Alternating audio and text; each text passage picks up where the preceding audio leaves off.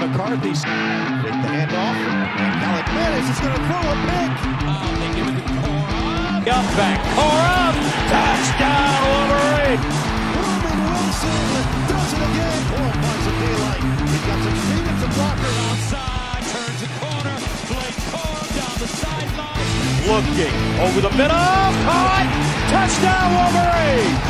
McCarthy extends the play. Now he uses legs. McCarthy a first down.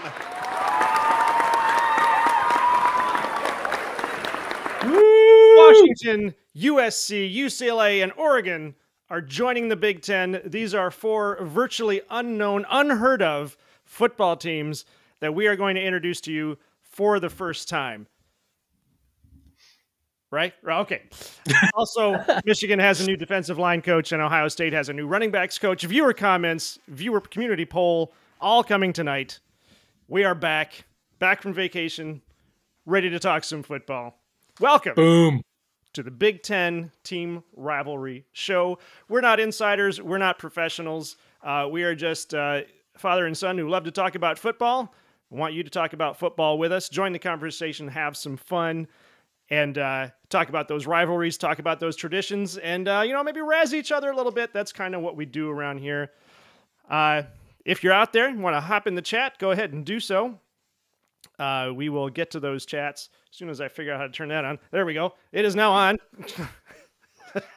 Nice job. Thank you. Only been long now. What? I said we've only been doing this for how long now? Yeah, I know. It's crazy. I am your host, Clifford. I am a professional web developer, amateur woodworker. With me, as always, is Mac. Mac, how's it going over there? I'm bored, man. We didn't talk football last week, and that made me sad. But now we're here, and we're talking football. And, here's the thing. Don't drink and drive, kids. That's all I got. That's fair. That's good. Yeah. That's, just life advice from Team Rivalry. Don't drink and drive. Don't do it. That is smart. Not too long ago, we were shooting for 500 subs, which a year ago at this time, we were at 61 subs. 61. Just a tiny little baby channel. Really tiny. And we were looking for 500 subs, and we got there. Once we got to 500, we said, you know what, it'd be really cool if we could get to 600. We got there. We said, you know what would be really great? 750. If we could get to 750, that would be awesome. And we got there. And it's really cool because we are now sitting at 759. We actually dropped down to 758 for a few minutes and then back up to 759. So I don't know who that guy was, but he left. But probably an Ohio State fan. Somebody came back. So now we are on the road to 1,000. Just like our favorite team, the Michigan Wolverines. And we're going to get there. And we're hoping to get there before the season starts, which gives us like 3 months, which hopefully we can do. Hopefully we do something here that everybody loves to watch. We can have some entertaining football talk, and everybody will join us in that. Subscribe, like, comment. It's free. It's a good deal. So, as always, that's what I like to say. Yes. If anybody's out there, it looks like we're running a little lean tonight on viewers. Shut up. You're not supposed to say that. I'm sorry. People are still on vacation. It's still Easter. Probably. Yes. Anybody out there in the chat, go ahead and throw your favorite team's battle cry on the chat. Let us know what school you're rooting for. Yeah. In the meantime, did you tell me how you're doing? What's happening over there? How's your week been? Oh, it was good. It was good. Yeah, Easter was good. It was a good week. Work was busy and all that. It was fun. Michigan got a new defensive line coach, which I know we're going to talk about. I'm pretty excited about it because he's from my alma mater. So that's dope. Yep. Yeah. I don't know. That's about it. Yeah. Ready to talk some football. Yeah, we got some big changes here. We've switched sides on the screen. I don't know how I managed that, but there it is. Wow. Come back from vacation and everything's different. Everything's topsy-turvy. All right, we're gonna go over to the community poll. We had a good one. Again, anybody out there watching, if you want to drop in the chat, tell us hello, and put in your favorite team's battle cry. That's what we got. Mm-hmm. And I have a big surprise. I don't know if you saw this yet, Mac, but here it comes. You ready? Right. Yes. Sorry, I am. Yeah. Oh! Look at that. Yeah, that's cool. I was messing around with the AI and finally came to that, and I thought, oh, that's pretty cool. Yeah. What are those letters? That looks like a backwards N, a Yeah, I know. backwards B. I don't understand why the AI doesn't understand the alphabet. What is the deal exactly? I don't know. That doesn't make any sense. It's really bad at writing things. I Like know. writing text. Yeah, just like I found like it can't do code very well. It can't handle code very well, and now it can't do. Well, it's not been able to do letters very well. I don't know, man. I don't They either. think AI is going to take over the world. It can't even spell. I know, but I mean that looks better than the old button. That's fair. It's better than what I had before. Okay, the community poll. Let's get into some talk. We were fooling around too much. We had a video up. Well, actually, okay. For anybody who was at the watching the live stream 2 weeks ago, we talked about the quarterback situation at the top 5 Big Ten schools, top 5 rankings via Athlon Sports, and of course, Penn State was one of the teams we talked about. So Mac put up this poll: will James Franklin ever win another Big Ten championship? Tell us why in the comments and check out our video. The video is still on the site if you want to watch it, or go back to the live stream. Yes. As I pulled this up, we have 72 votes. And I just realized I didn't click on the one that showed every week there's... How did I not see that? I was wondering if you had it on like the next slide or something. Like that doesn't Nope. show the results I'm though. just a buffoon.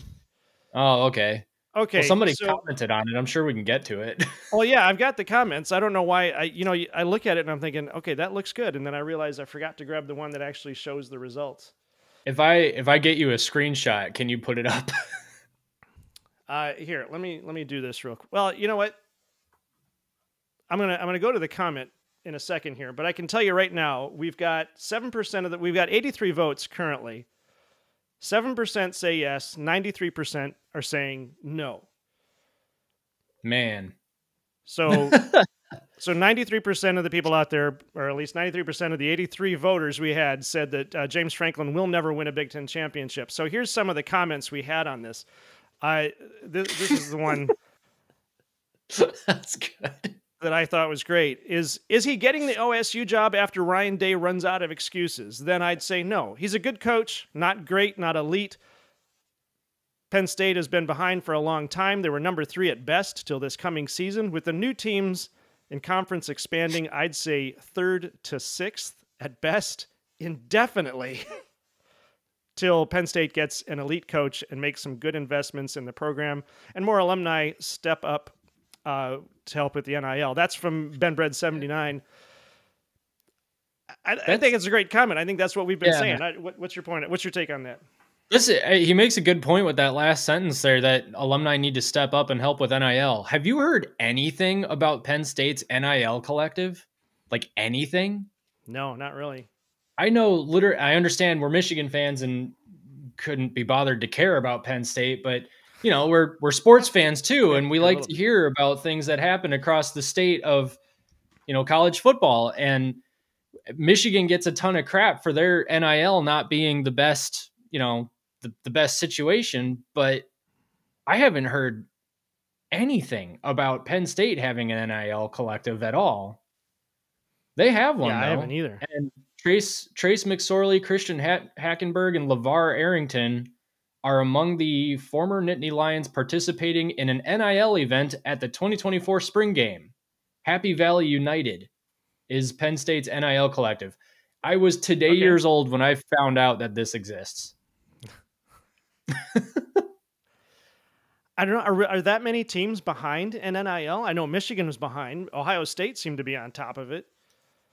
I would have expected Penn State to be on top of it. I don't know that I would expect Penn State to be on top of anything, to be totally honest. I mean, because like I said, James Franklin, but that's why James Franklin is like the perfect Penn State head coach.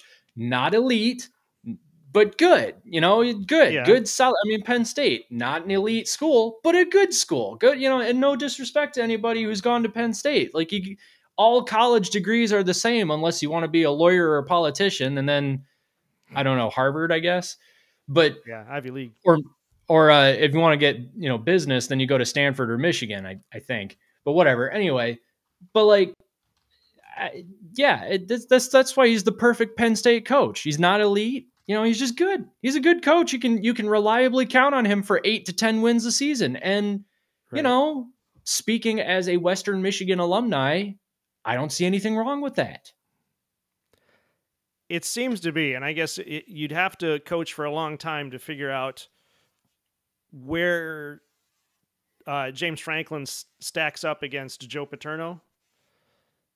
Joe Paterno coached at Penn State for what, was it 40 years? 45 years. Wait, seriously? Joe Paterno coached Penn State for 45 years? It says here 1966 to 2011. Okay. Was he the head coach that whole time? Yes. He was the head coach the whole time. 409 victories and 136 losses. So Joe Paterno is, aside from, and I hate to brush it aside, but aside from what happened that forced his retirement, he is one of the elite coaches of the past. Yeah. So James Franklin at this point has to be a step down, you think? Yeah, but step backwards, again, maybe? I mean, well, he's not as good a coach as Joe Paterno. Wow, I immediately forgot his name. He's not as good a coach as Joe Paterno for sure, but actually, I'd be curious to know how many Big Ten championships Joe Paterno won in those 45 years. I mean, obviously, it's 45 years, but James Franklin has a Big Ten championship. Maybe if he sticks around for 45 years, he'll have just as many Big Ten championships. Well, let's see here. Paterno won the Big Ten championship 3 times. Well, okay, that's Big Ten, though, because they were only in the Big Ten for the last 20 years that he coached. Oh, that's true, too, yeah. It says he has had 29 finishes in the top 10 nationally. Were they independent before the Big Ten? No. They were in Big East, weren't they? Or ACC? Oh my goodness, where did it go? Championships. Well, I don't know how much it's going to matter. Somebody's got to look that up. Yeah, whatever. We can get to whatever. That. Yeah. The next comment we had was from Ken. We saw Penn State has all the ingredients to be a championship team, but something is missing. Coaching. Yeah. Does Penn State have the same issue right now that the Detroit Lions have had? No. Well, that's ownership. That's not a fair comparison. Well, but I mean, maybe the question of culture is worth digging into, but I don't actually even think that's the case either. Everybody seems to be really excited to play at Penn State. All their players really seem to buy into that team every single year. Yeah. And I mean, it sounds like James Franklin is a really great coach to play for. It's just, it's like I said last time we were on, James Franklin doesn't coach adapting to the ebbs and flows of the game. He's not a proactive coach. He's a very reactive coach. Yeah. So I guess maybe he does react to the ebbs and flows of a game, but he reacts to them with extremes. I mean, going for it on fourth down the couple of times he did against Michigan, not good calls. That was fairly extreme. He shouldn't have done that. Mm-hmm. The 2-point conversion, not a good call, fairly extreme. Shouldn't have done that. He's not a proactive coach. He's not a planner, it seems like. So whenever something happens in a game, he always seems to overreact to it. Is he overreacting to it, or is he a hardliner on the analytics? Yeah, well, but I mean, okay, so I guess that goes to adaptability then. So then he can't adapt because the analytics are robotic. They don't understand the feeling of the game. They don't understand momentum.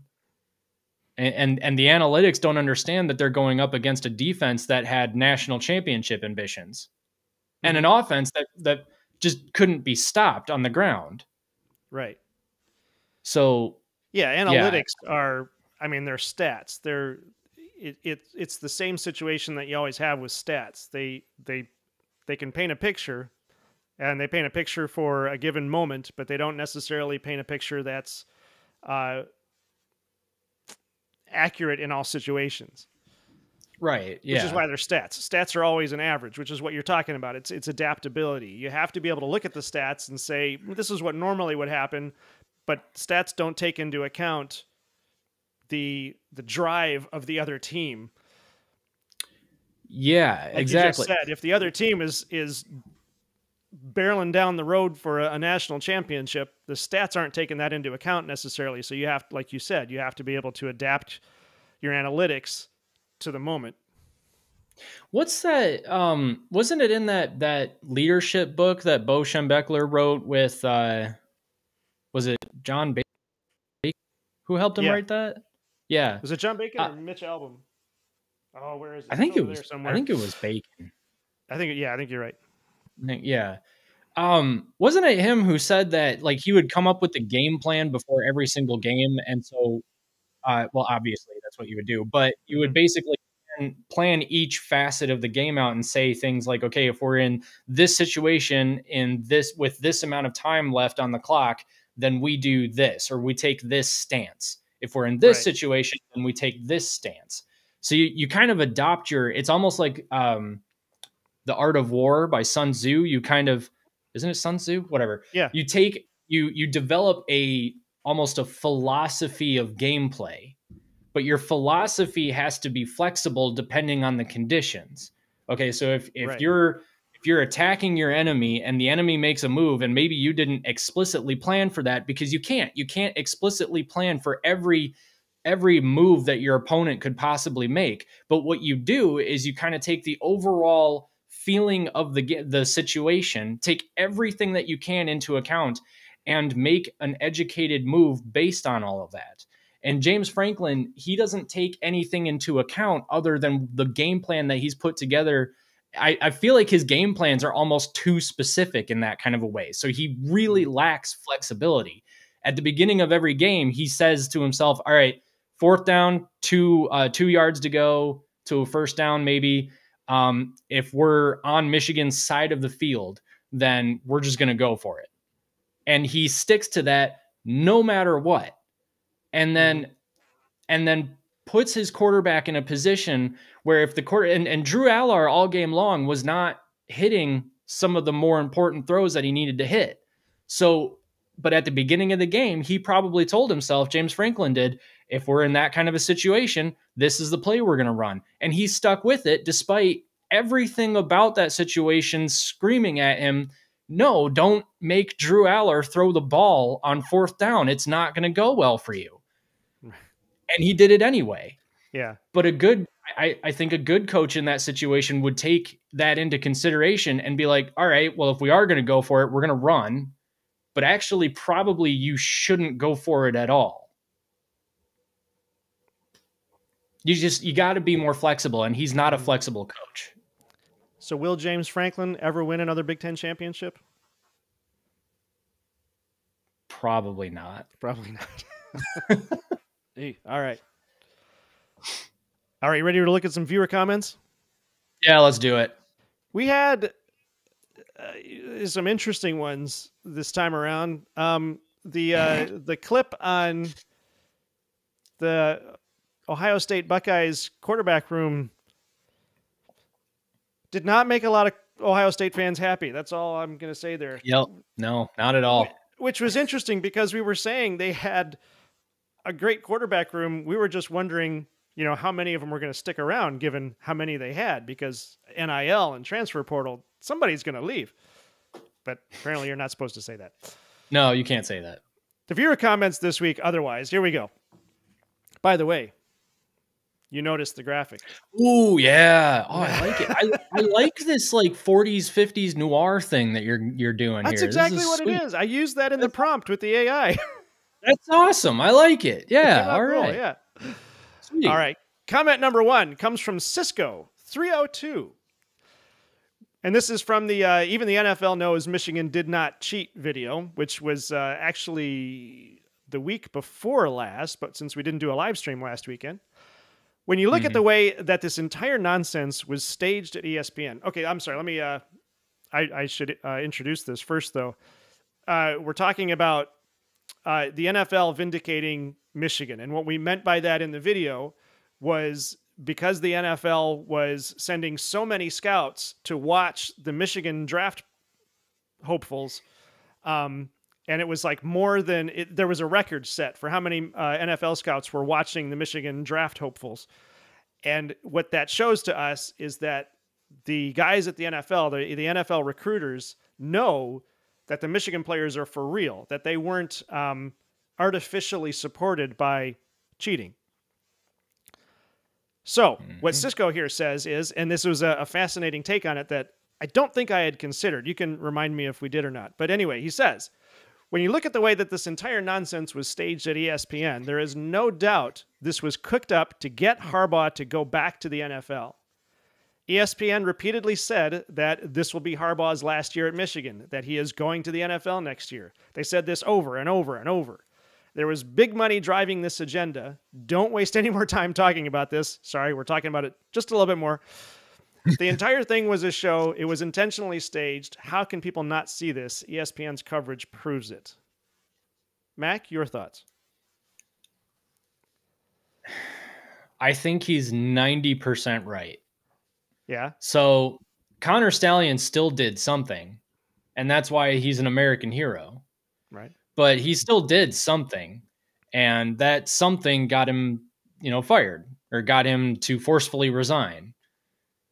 What he didn't do was set up the massive spy network that he was accused of setting up with Jim Harbaugh in control of it and the Michigan, football program funding this, massive network of college football spies, which is something out of a really bad Bond movie. But I think this is how I feel too. I mean, there's no actual evidence to suggest that this is the case, but come on. I mean, sometimes there are conspiracy theories that just make so much sense. How could that not be the case? So you look at it being staged at ESPN.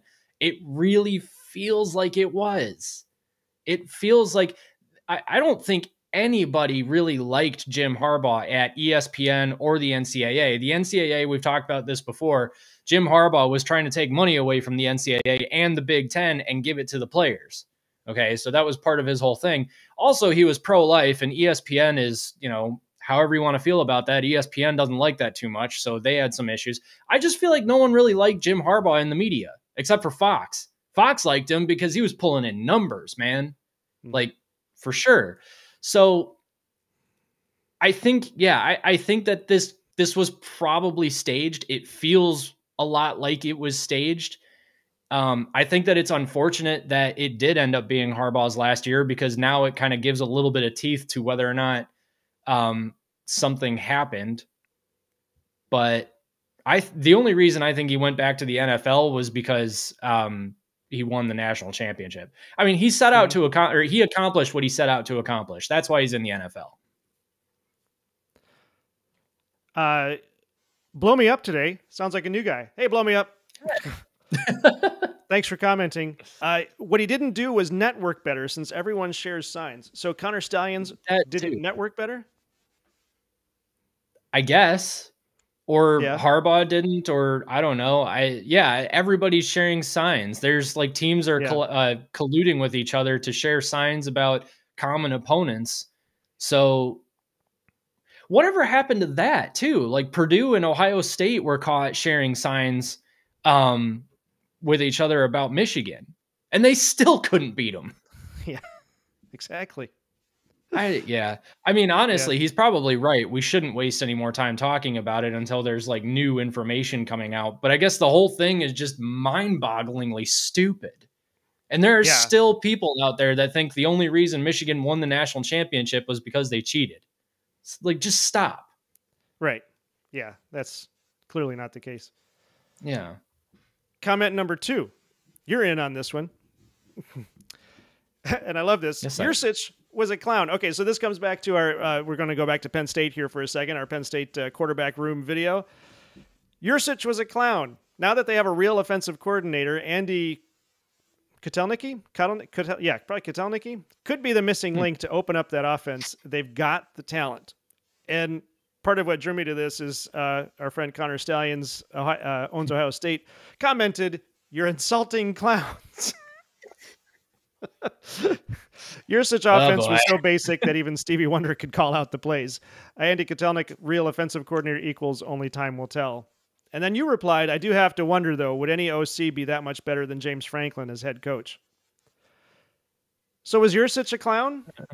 I remember when Yursich got fired, which we all said was like, okay, that's not the problem. Yeah, I didn't think Penn State's offense was really that bad.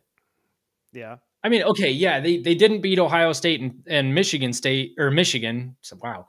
They didn't beat Ohio State or Michigan because of the offense-ish, but Michigan had a defense for days. I mean, they had a generational defense. Ohio State's defense got incredibly better year over year.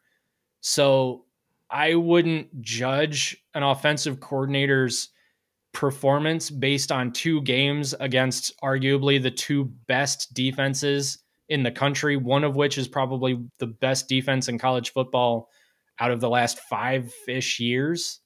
Yeah. And also he had a first-year starting quarterback.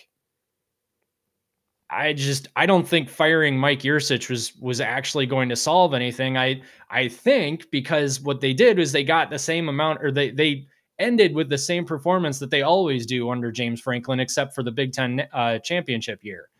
I think it's James Franklin. But sure, all right, bring in a new OC and let's find out. If it's not the OC, I mean, come on, guys. Like we can only I don't know, ignore this for so long, I guess. Right. Well, and I guess this is the kind of thing that gives me sort of that shades of Detroit Lions. You know, it's like they keep firing this coach or that coach, and the same thing, what remains static year after year is the ownership, and they don't seem to understand the real problem. Yeah. But I don't know. I mean, yeah. Final viewer comment. This comes from our Wolverines quarterback video. It's definitely an underrated QB room. I think the worst case scenario is they go with Jack Tuttle, and that's not a bad thing. As a backup, the last 2 years, he has completed 82% of his passes out of 39 attempts. That's not bad. For 2 touchdowns and no interceptions. That's fantastic. He also rushed for 35 yards this past season as JJ's backup. And Joseph Allen says, Tuttle is our best choice right now. I don't know what everyone is smoking.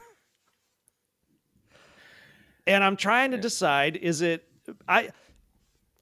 my amateur opinion, I think the job is up for grabs between Tuttle and Orji. And I think did you pick Orji first or did you pick Tuttle? Yeah, no, I picked Alex Orji to start. Yeah.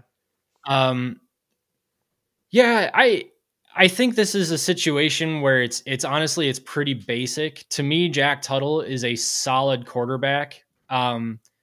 That you pretty much know what you're going to get. I hesitate to say the word game manager, the phrase game manager, but that's kind of the vibe I get. But he can run, and so he is a dual threat quarterback. So yeah, he'd be a good option for sure. I just feel like his ceiling is not as high as Alex Orji's. Now Orji is kind of the X factor that we don't really know a lot about, the unproven commodity, I guess. But just based on his athleticism alone, I think we can kind of extrapolate what we've seen so far and reasonably say that his ceiling as a quarterback is higher than Jack Tuttle's. So to me, it's if Alex Orji is ready, then he's the clear starter. If he's not, then yeah, put Jack Tuttle in. He's a consistent quarterback. He obviously knows what he's doing. He has the experience. The one thing that I think we need to consider, though, is where Davis Warren is at. And then Jaden Denegal. Because Jaden Davis is a true freshman. He's not going to be ready. Well, I guess he could be, but I think Alex Orji and Jaden Denegal and Jack Tuttle will have him beat out. I don't know where Davis Warren should be in this pecking order. But to me, I think it's Alex Orji as the starter, and then Denegal and Tuttle would be backups. And I don't know who would take which spot. I've heard really good things about Jaden Denegal, though. Is he a 5-star or is he a 4-star? I think everybody's a 4-star. Everybody's a 4-star. All right. Yeah. Yeah, I've heard a couple of, at least one recruiter talk about Jaden Denegal being a hot talent, like JJ McCarthy level, but Okay. or at least can be if he's developed properly. Yeah. Okay. Well, and that's the key. But you think the Kurt Campbell is was the quarterbacks coach last year. I believe he's the OC now. So you've got consistency there. So it's entirely possible that the ceiling can be realized with Kurt Campbell and the consistency in the consistency in offensive coaching. So it's entirely possible that they get there. Right. All right. You ready to go to our first story? I'm ready. Let's do it. All right. Now we're going to get into some actual news. We get done with the polls and the viewer comments and all that. Our first story. Our first story comes from the Wolverine Wire, our friend Isaiah Thomas. No, he doesn't play for the Pistons. His name is Isaiah Hole. Hang on a second. Lou Esposito is the new defensive line coach at Michigan. Michigan football hires new defensive line coach to replace Greg Scruggs, who unfortunately was. You know what? Was he fired or did he quit? I think he resigned. He was forced to resign. Yeah, forced to resign. Okay, so he had to step away. Some DUI charges going on there. We hope he gets that worked out. Lou Esposito is the new guy. So here are some of the details on Lou Esposito. Well, first of all, Isaiah Hole writes that Memphis defense was less than stellar a year ago, which is where Esposito comes from, although that's not actually relevant. Esposito has a positive track record when it comes to developing talent. Familiar with the state of Michigan, he's coached not only at Western, but also at Ferris State, where he was a defensive coordinator in 2013, and he was the head coach of Davenport in Caledonia, Michigan, which is here. Yeah, just up the road from me. Yeah, from 2014 to 2016. His key career stats. Okay, so when he was at Western from 2010 to 2012, that was pre-PJ Fleck. Head coach was Bill Cubitt. They had an overall record of 17-20 for those 3 years. Bill Cubitt was there from 2005. What? Yeah, I think so. I couldn't figure out when his first stop at Western Michigan was. I kept looking for it. Was he there when Fleck was there or something? Like, that's amazing. No. Holy crap. No, he was there with Cubitt. So Cubitt, that's kind of fun. Cubitt was fired after 2012 because the 2012 season was dismal. 1-11? Yeah, something like that. Yeah. I got to look that up because it was not good. Yeah. So, well, okay. So, and this is where, as we were talking before the show, this is where I'm concerned about Lou Esposito because this is what I'm seeing he comes from. In 2013, Ferris State, in 2013, he was the defensive coordinator at Ferris State. The notable stat there is that Zach Sealer had 13 sacks, and that was a single season record at Ferris State. From 2014 to 2016, he goes over to Davenport, where they have an overall record. He's the head coach. He was the head coach at Davenport. Oh, I think that overall record is wrong. I think that was for the last season. Oh, that's right, because only the 26 stats are available. So I don't know how he did in 14 and 15, but in 2016, their overall record was 6-5. And these are not too shabby, an average points per game of 24.6, average points allowed per game 17.5. Not bad. Worse. Yeah. So then from 2017 to 2023, he's back to Western Michigan, and this is when did Fleck leave Western? After the 2016-17 season. Okay, so he came back. So he was there with Fleck for his last year. 2013? No, from 17 to 23. No, he started with Tim Lester in 2017. Yeah. Okay. Mm-hmm.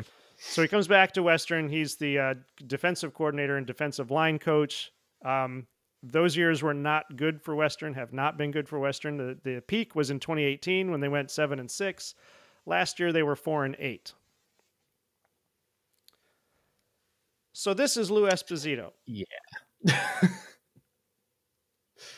My opinion here is that I'm not sure if this was the only guy available. And Sharon Moore said, hey, he's a Michigan guy, state-wise, and said, yeah, we'll take him. Or does Sharon Moore see something in Lou Esposito that is not obvious from these stats? Yeah, so Lou Esposito, he's got a lot of ties. I mean, obviously he's got a lot of ties to Michigan, but he's also made a lot of relationships with recruits in Michigan, and I guess Illinois.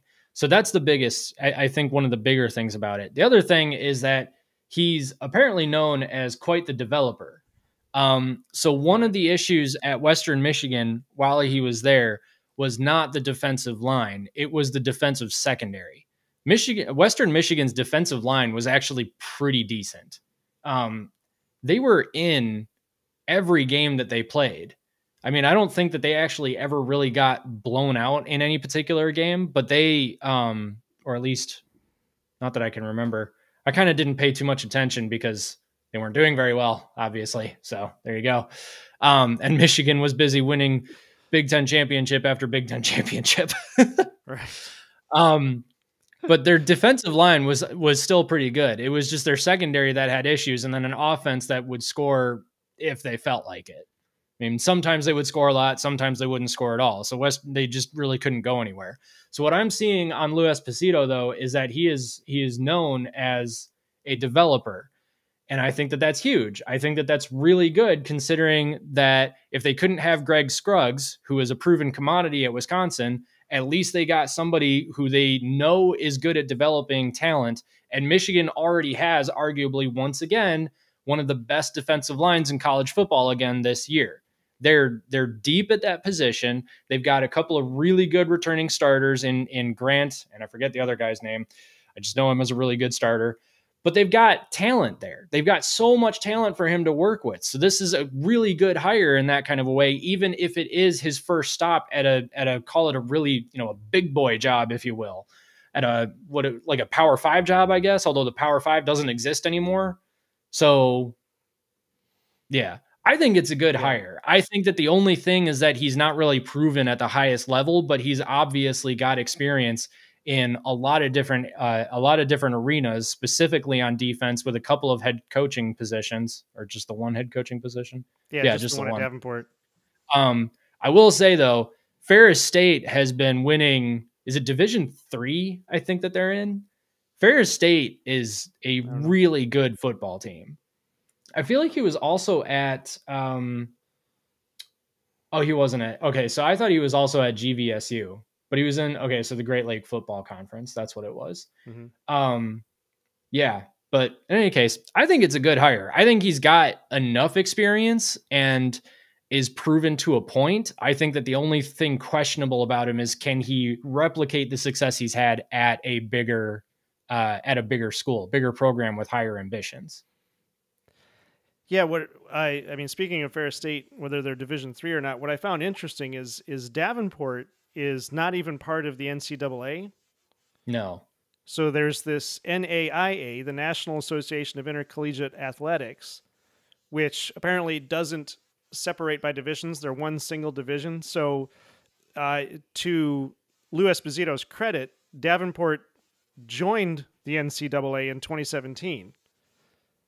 So he apparently developed them well enough that they could become part of an NCAA division. And I think they're division... they moved up to Division II, I believe, in the NCAA. And that's different from FCS. Yeah, FCS is Division I, but it's... No.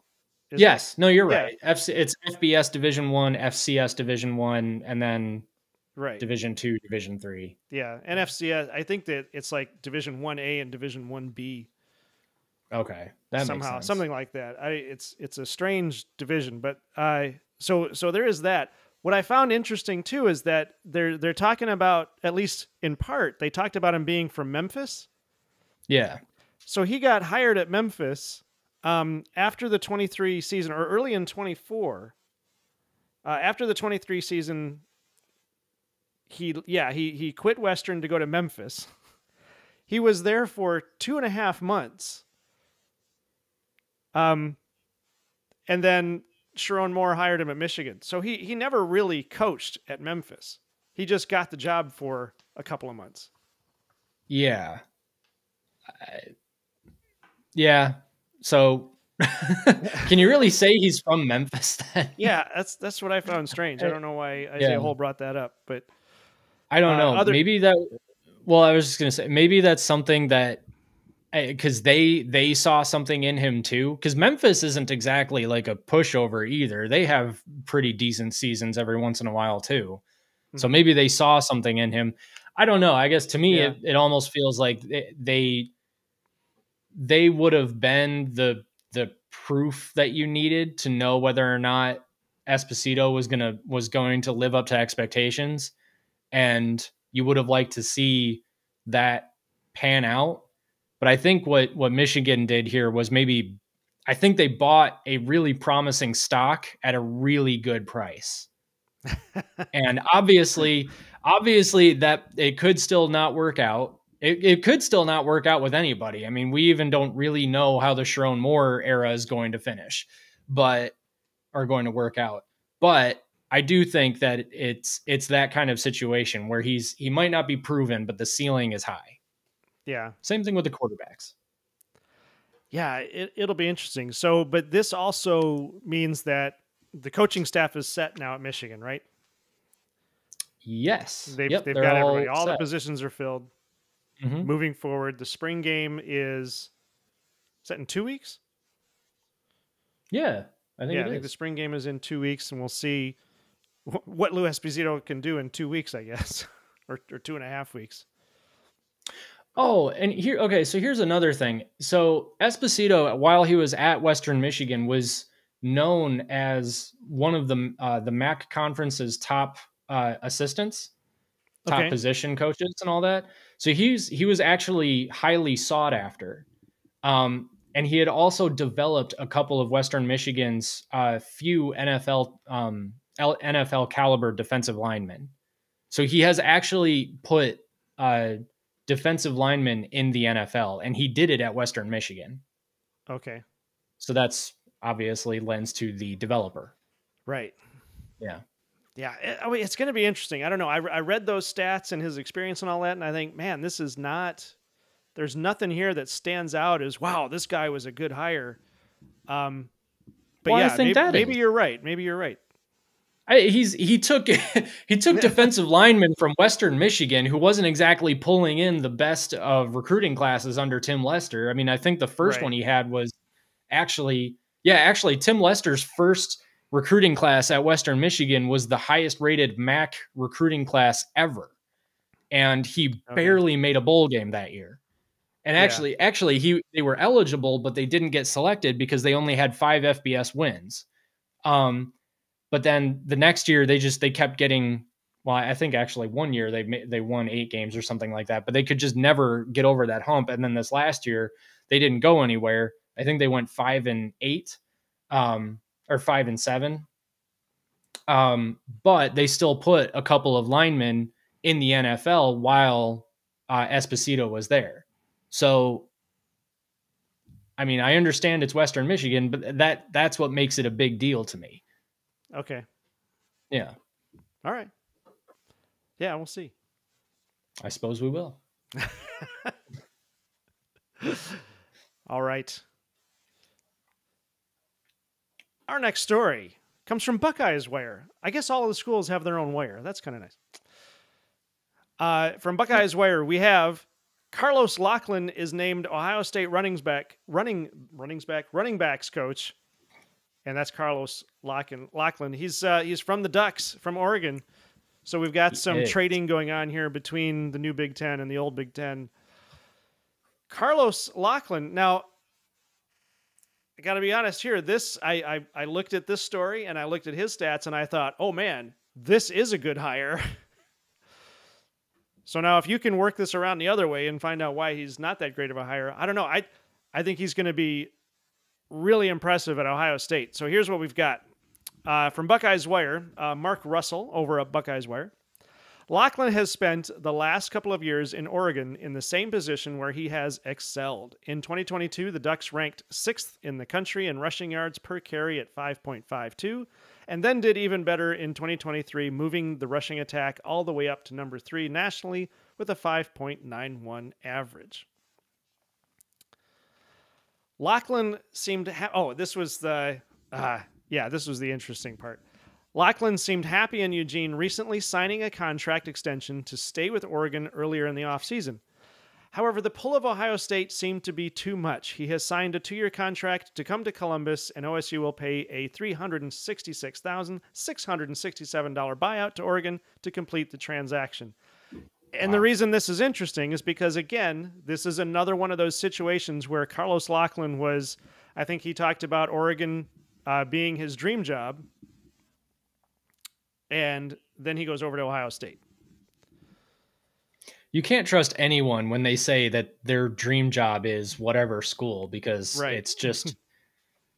And I realize he's not the head coach. We'll get into that, actually. Actually, there's another one like that, UCLA. Well, we'll get to that in a bit. Key career stats for Carlos Lachlan. First coaching job, running backs coach at Western Kentucky in 2021. Helped produce one of the nation's top offenses in Western Kentucky in 21. Hired as running backs coach at Oregon by Dan Lanning in 22. Helped Oregon have 2 775-plus yard rushers in 22, that being Irving and Whittington. In 23, Oregon's only losses were to Washington twice, both times by a field goal. Wow. This seems like a really good hire. Yeah, I thought it was funny that, the only team they lost to was Washington, and they played Washington twice, once in the regular season, once at the Pac-12 championship game. Lost both times by a field goal. Nevertheless, that was a good loss because Washington goes on to go to the national championship. So this is why I'm looking at this one, and it's a complete reversal from Lou Esposito. This looks like a good hire. It is a good hire. It's a great hire. They made a great hire. And I'm going to say this. I've said this a million times, and I'll say it again. I do not care what Ohio State's offensive weapons are as long as their O-line still sucks. All right? They had all the weapons last year. They had all the weapons in 2022. They had all the weapons in 2021. What they didn't have was an O-line that could compete with Michigan or Oregon in 2022. So, but again, so let's pretend for a second that Ohio State has an offensive line that is going to be better this year, because I expect it to be better. I do. I think Ohio State is going to improve in a lot of ways. We don't have any specific evidence to suggest that the offensive line is going to get better, because I don't think I've seen anything as far as like transfer portal pickups or anything like that for the offensive line. Actually, that's not true. They got the center from Alabama, the guy who fumbled every snap. Which is not, I feel bad for that kid. I don't mean to laugh at him. I just think it was kind of an interesting pull, because the reason he didn't do so well was because he was going up against a Michigan defensive line that actually could be even better this year. So not really sure what they were thinking there, but whatever. Okay, the kid can get better. That's fine. I don't see improvement necessarily anywhere else. I just kind of expect it. It's Ohio State. They're developers of good talent. They should be able to put a good offensive line on the field. So let's pretend for a second that they accomplish this. Their offensive weaponry is scary good. They have some great running backs. They still have Travion Henderson, don't they? He didn't transfer out. I'll look it up. I got to remember. See if you can pull up their full depth chart, because I can't remember all their names off the top of my head. But they still have Judkins. Judkins is still there, although there was a rumor he was looking at asking Ole Miss if he could come back after Tony Alford went to Michigan. I believe they still have Travion Henderson, and I want to say Mayan Williams is still there. Isn't he? Oh, hold on. My screen just went crazy. Uh-oh. But in any case... Travion Henderson is there. Who is the other guy? Judkins, Quinshawn Judkins. Yep, he's still there. Okay, who else is Mayan Williams is still there, isn't he?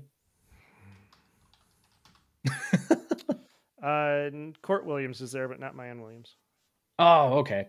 Well, in any case, I don't know. It doesn't really matter. I mean, they've got Travion Henderson. If he can stay healthy, he's going to be fantastic. They've got Quinshawn Judkins, who is, I believe, the best running back in the SEC last year. That's amazing if he doesn't transfer out. The one thing that I think, or not the one thing, because I just mentioned the offensive line. The other thing that I think could be an issue is culture at this point, because we keep talking about, is Ohio State buying an all-star team to try and buy a championship? Or are they putting together a team that can build a culture and sustainably win games together as a team? So let's pretend they can do all of that. Yes, this is an amazing hire. I mean, he coached Bucky Irving and Noah Whittingham in 2022 at Oregon. He coached Bucky Irving again and Jordan James in 2023 at Oregon. They only had the 2 losses to Washington. For all intents and purposes, if Dan Lanning doesn't go for a whacked out 4th down conversion, just like James Franklin tried to do, or even if he gets it, then Oregon's probably in the playoffs and wins the Pac-12. But they went for the 4th down, and we all know how that turned out, and Michigan defeats Washington for the national championship. Go Blue. But the point is, that was on Dan Lanning, not Carlos Loughlin. So the way I see it is this is an amazing hire for Ohio State. If they couldn't have Tony Alford, then they got somebody else who is probably just as good, if not better. But I'm going to say just as good because I don't want him to be better. If Ohio State's offensive line is good, if the culture at Ohio State is good, then the running game is going to be fantastic.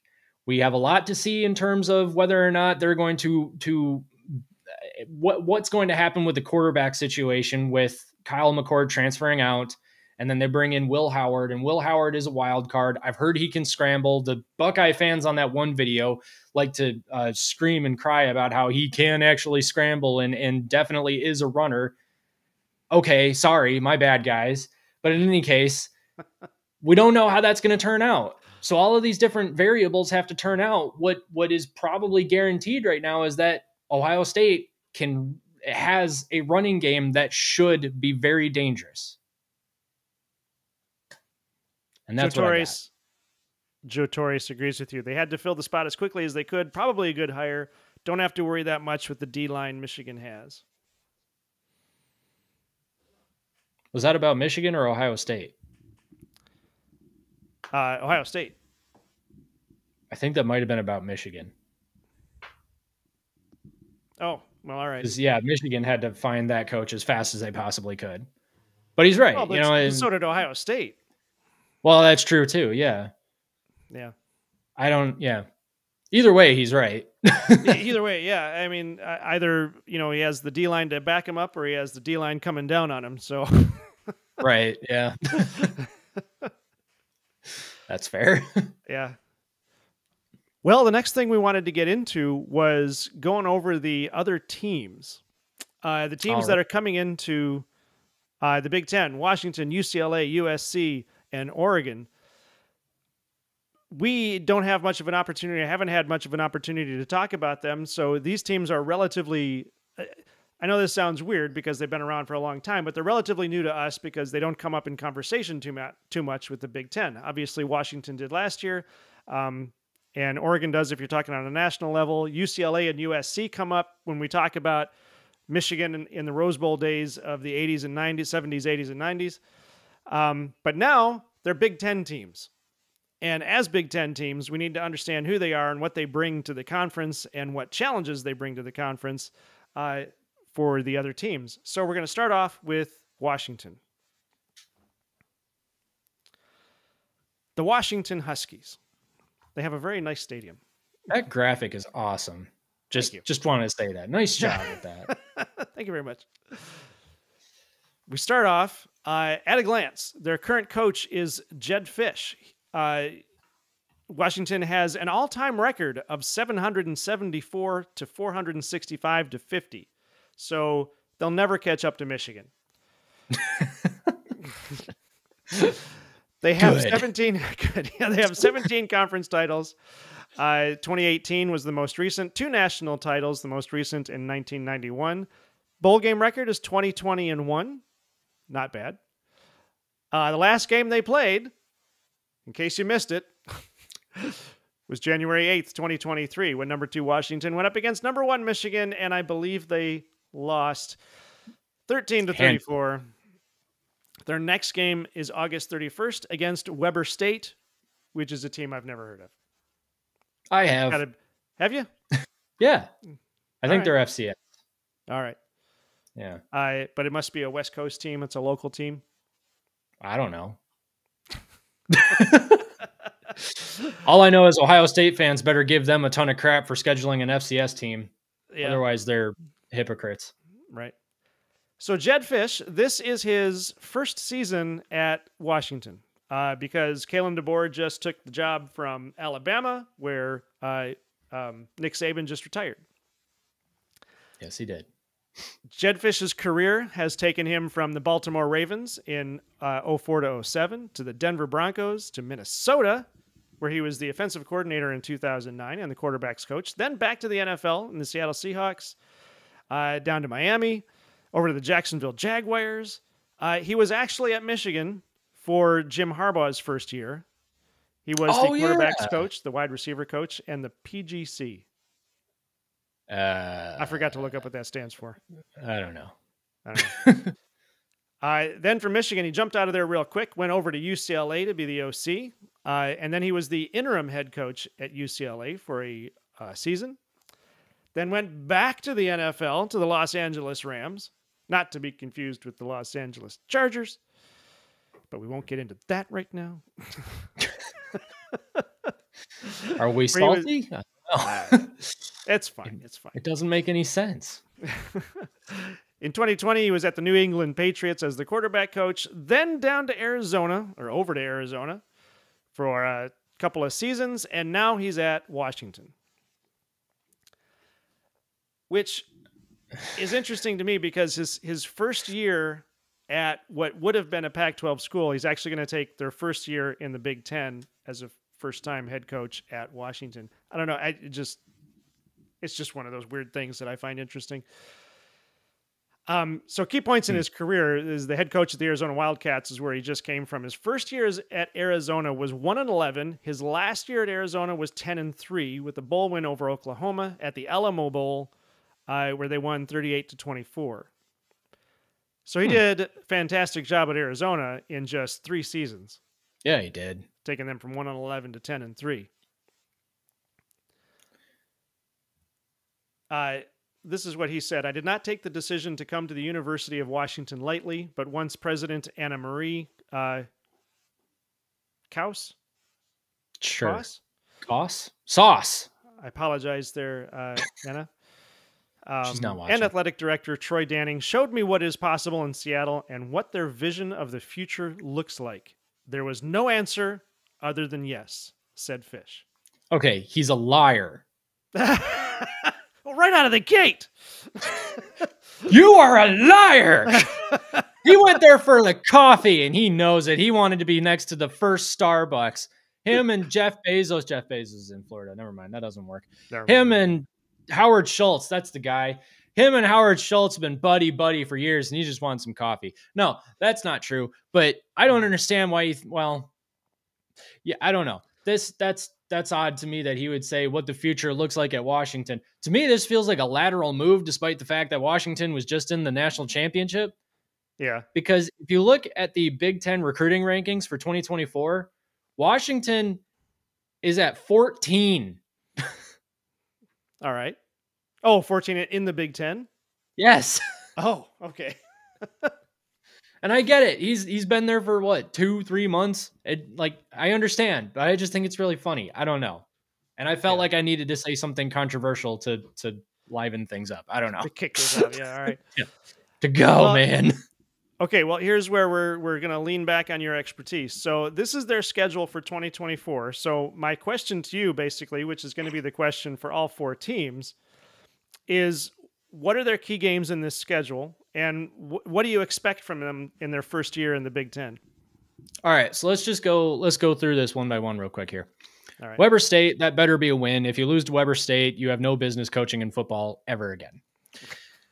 Eastern Michigan, same story. Washington State. Washington State is an interesting one to me because, granted, I don't really know a lot about them, but I know that them and Oregon State both hold all the chips in the Pac-12 negotiations of some kind. Go Blue, Mike. Thanks for hanging out. So that's an interesting one. Washington State, I believe that was a good game last year, and I don't think that they lost any of their I think that they're consistent in terms of their roster and their coaching. So I'm going to call that a 50-50 for me. So at this point, they're 2-1. They're home against Northwestern, and what is his name? Braun. Coach Braun at Northwestern. What is his first name? David Braun. Man, last year was crazy for Northwestern. That was insane. How did they do that? So this season, if Washington's down, and Washington should have a better roster than Northwestern pretty much any given year. But if Northwestern plays with some conviction, who knows? And that's what they did last year. So that could be a toss-up. And I'm saying that as someone who knows next to nothing about Washington other than the fact that Michigan dragged them through the mud in the national title game. I say that knowing that it's very inflammatory, and I'm okay with that. At Rutgers, Greg Schiano is a great coach. Rutgers is not a great program.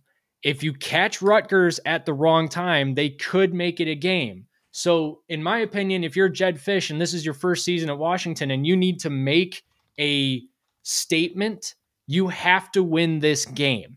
You have to say to the Michigans, the Penn States, the Ohio States, and frankly, the Oregons at this point, that you're not going to be the type to let Rutgers hang around because everybody is blowing out Rutgers. Everybody in the top tier of the Big Ten is blowing out Rutgers. So if you have a competitive game against Rutgers, that doesn't look good for you. You need to blow Rutgers out. Okay, Michigan, you're not going to beat in year one. Michigan's going to beat Washington. I understand the game's in Seattle. Washington lost everybody. So unless Washington's on some sort of trip at this point, they're not going to beat Michigan. Just simply because of the amount of development that Michigan already has on the roster and the amount of consistency that Michigan has in the coaching staff. I understand that Michigan got a whole bunch of new coaches, but most of them were promoted from within, and then a bunch of them have Michigan ties, and then there's 2 that don't have Michigan ties, and they're already proven commodities. So Michigan should, they should handedly win that game. Handedly win that game. Washington at Iowa. You got to beat Iowa. Iowa's defense is going to give you some fits, but Iowa's offense should give you nothing. So you got to beat Iowa. If you don't beat Iowa, we would laugh at you almost as much as if you had lost to Rutgers. At Indiana, you have to beat Indiana, and you have to blow out Indiana. Same kind of story as Rutgers. If you don't blow out Indiana, we will laugh at you. USC, you're going to lose to. And I hate to say that because I like Washington more than USC, just given Michigan's history with USC in the Rose Bowl. Nuts to you, Pete Carroll. But I think USC, I know USC has a much better roster than Washington. Lincoln Riley's bringing in some good defensive players, and he's got a new DC. USC wins that game. At Penn State is the measuring stick. This, for me, is the measuring stick game. Penn State, I don't know where they're picked in the Big Ten pecking order at this point, but Penn State, to me, this feels like a game where if Washington wins it, then they've got an early claim to having unseeded Penn State as third place in the Big Ten. And I understand it's third place. Who cares about third place? Well, if you're brand new to the Big Ten and you just had crazy roster turnover and coaching turnover, you care about third place in the Big Ten. You've got an opportunity to show Michigan and Ohio State they don't have just Penn State to worry about anymore, which we're not really worried about Penn State as much as we just don't want to catch them at the wrong time.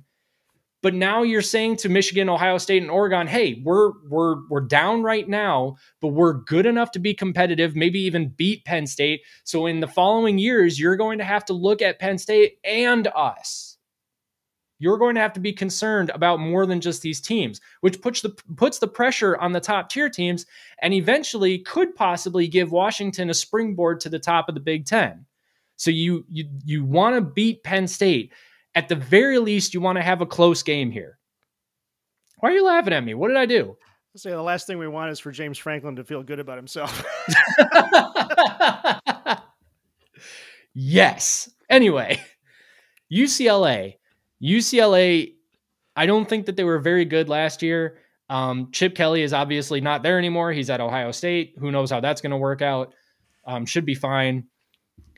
You got to beat UCLA. From what I understand of UCLA's roster and coaching turnover right now, I think that you have to beat UCLA, and then you're not going to beat Oregon. Oregon's just going to be way too strong at this point. The game's on the road at Eugene. You're not going to beat Oregon. So what does that bring us to? We've got 1, 2, 3, 4, 5, 6, 7 wins, I think, are pretty certain.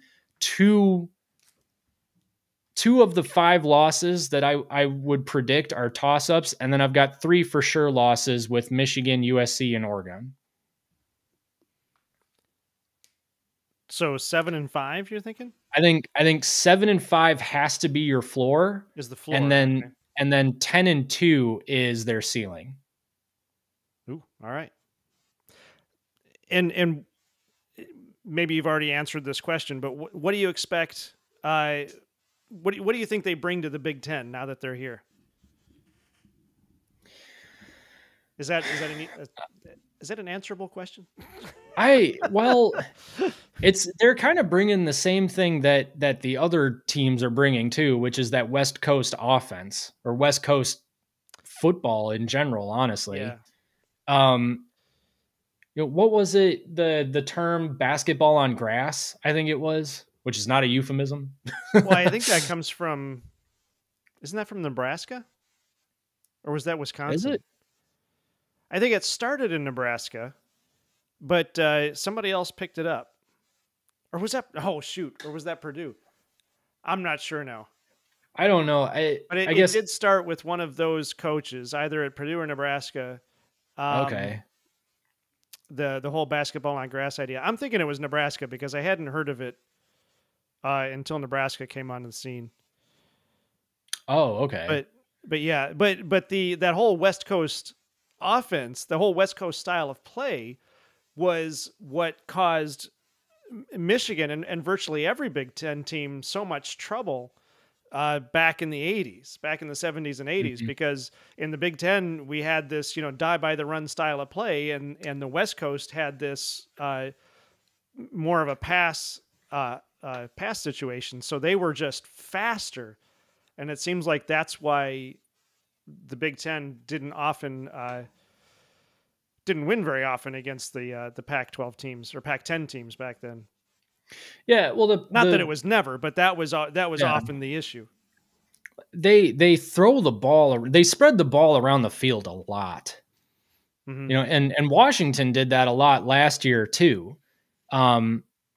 They threw the ball quite a bit. I think they ran the ball quite a bit too, but they had a lot of success throwing the ball, and Michael Penix was just amazing with what he was able to do. But Michigan ended up adapting their defense to kind of like this bend, don't break type thing. So what's going to be interesting, I guess, is if Washington is a part of this West Coast style offense that is really spreads the ball around the field quite a bit. Okay, so they have the big play type plays that they like to do. They like to throw the ball down the field. They're an all or nothing kind of an offense. Not quite like that. I mean, they're more effective than that. The West Coast style offense is more effective than that. But East side of their Midwest defenses have learned to adapt over the years to offenses that like to spread the ball around the field. And the way that you adapt to that is by allowing certain things and then not allowing other things. So you allow teams like Washington who really just want to go for it all every single play, exaggeration, but play with it. They want to go for it all every single play. If you don't allow them to do that and you make them dink and dunk their way down the field, they'll get really impatient and they'll make a mistake. And Michael Penix made 2 mistakes in the national championship game because of that. Mm-hmm. So what I think they're bringing to the Big Ten is more of that type of offense. But the Big Ten is actually, at least Michigan and Ohio State, are fairly well prepared for that. So I think that'll be really interesting. What I think could potentially happen here is that every team in the Big Ten is going to need to adjust to this hybrid style of defense that plays against the run just as well as it plays against the pass, or vice versa. And that's something that I think you're only really seeing at like Michigan or Iowa right now. Iowa is just good at defense for some reason. But Michigan really takes that whole bend, don't break, and allow certain things, don't allow other things or worse things to heart.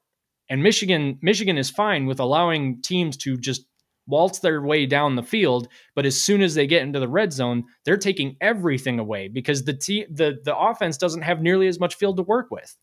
And I think that's what Washington brings to the Big Ten, is that type of offense that wants a lot of the field to work with. So it'll be interesting to see is if they can adapt their running game to meet the Big Ten style of defense. All right. Boom. Boom. Our next one is the Oregon Ducks. The Oregon Ducks we've heard a lot about because they've been a top 10 team, top 15 team for quite a while now. Yes, here's what we have. But bringing us into Oregon, at a glance, the coach is Dan Lanning, and this is his, is this second or third season. The all-time record for Oregon is actually worse than Washington's, 627 to 469 to 34.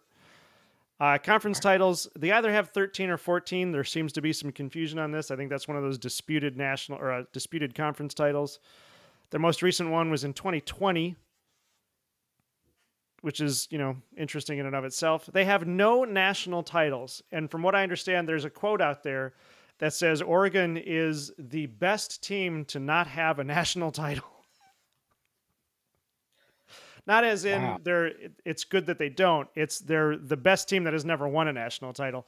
So maybe they've got one coming here pretty soon. Their bowl games, they're 17-20, so they're on the losing side there. Their last game was January 1st. 2023. No, 2024. I'm sorry. January 1st, 2024, where they played Liberty in the Fiesta Bowl, and they won 45-6. Ouch. Their next game will be August 31st versus Idaho at Autzen Stadium, which we have to get used to saying now. Oregon Stadium is Autzen Stadium. It's not Autzen. Autzen. I guess it depends on where you're from. So it must have been a German bloke who they named it after. Yeah. Yeah. Dan Lanning's coaching history starts at Arizona State, where he was the... What does RC stand for? RC? When I put that in there, I thought I typed RB, but anyway, he was the RC. Maybe you meant RB? No, I thought I typed RB, but I think it is RC. I'm just not sure what it stands for now. Well, I can look for it. All right. So in 2013, now he was at Arizona State. He went from there to Sam Houston State, and then over to Alabama, where he was a graduate assistant. You know what? So as an RC, he's probably an intern of some sort. If he on-campus recruiting coordinator. Coordinator. That's recruiting coordinator. Okay. Yeah. All right. So then he was over at Alabama as a graduate assistant. In 2016 and 17, he was at Memphis, where Lou Esposito hails from. 2018, he was at Georgia as the outside linebackers coach. Offensive linebackers coach. Outside linebackers coach? Shoot. I should look these things up before I type them in there. 2019 to 21, he was what? Outside linebacker. Outside linebacker. Okay, I was right the first time. You were. 2019 to 21, he was at Georgia as the defensive coordinator, outside linebackers coach. So 2022, he started at Oregon. So this is, in fact, his third year at Oregon. In 21, Georgia was undefeated and won the 22 college football national championship. So that's when he was the defensive coordinator at Georgia. Georgia defeated Michigan in the Orange Bowl and Alabama in the national championship game. Yeah. So he's got some cred there. He does.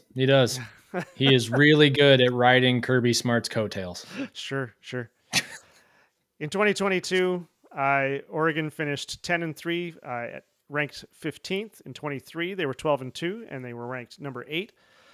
In 24, they have several key players returning, but they are breaking in a new quarterback. The quarterback options are Dylan Gabriel and Dante Moore. And I think we said that Dylan Gabriel was probably going to get the starting job. Okay, yeah. I think that's what we said. I've got an interesting tidbit for you, though, if I could divert just for a second. Sure. So Dan Lanning here was hired in 2018 by Georgia as the outside linebackers coach, which you just said. Mm-hmm. He was promoted to defensive coordinator after Georgia's former defensive coordinator left to accept a head coaching position at the University of Colorado. That was Mel Tucker.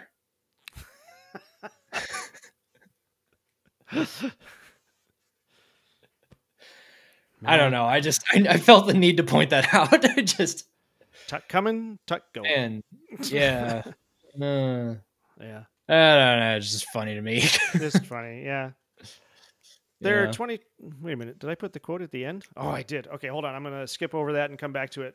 Rumors had Lanning heading to Alabama, but according to Duck's Wire, because everybody's got a wire, the grass isn't always greener on the other side, but it's damn green in Eugene. As Lanning put it on Thursday morning, announcing he was staying at Oregon and passing on the vacant head coaching job with the Alabama Crimson Tide. So I don't know. I tried to find this out. I did research this to find out if he was actually offered the job at Alabama or not. I think he was on the list, but I don't know that he was ever offered the job. Yeah, I think he was on their short list. He was on their short list. All right. I'm pretty sure, yeah. At any rate, he stayed at Oregon, and now we have to deal with him. So here we are looking at Oregon's 2024 schedule. And again, my question to you, Mac, is what are the key games do you see here, and what impact do you think this has? What do you expect from them in their first year in the Big Ten? So key games are Michigan and Ohio State. Probably more so Ohio State than Michigan.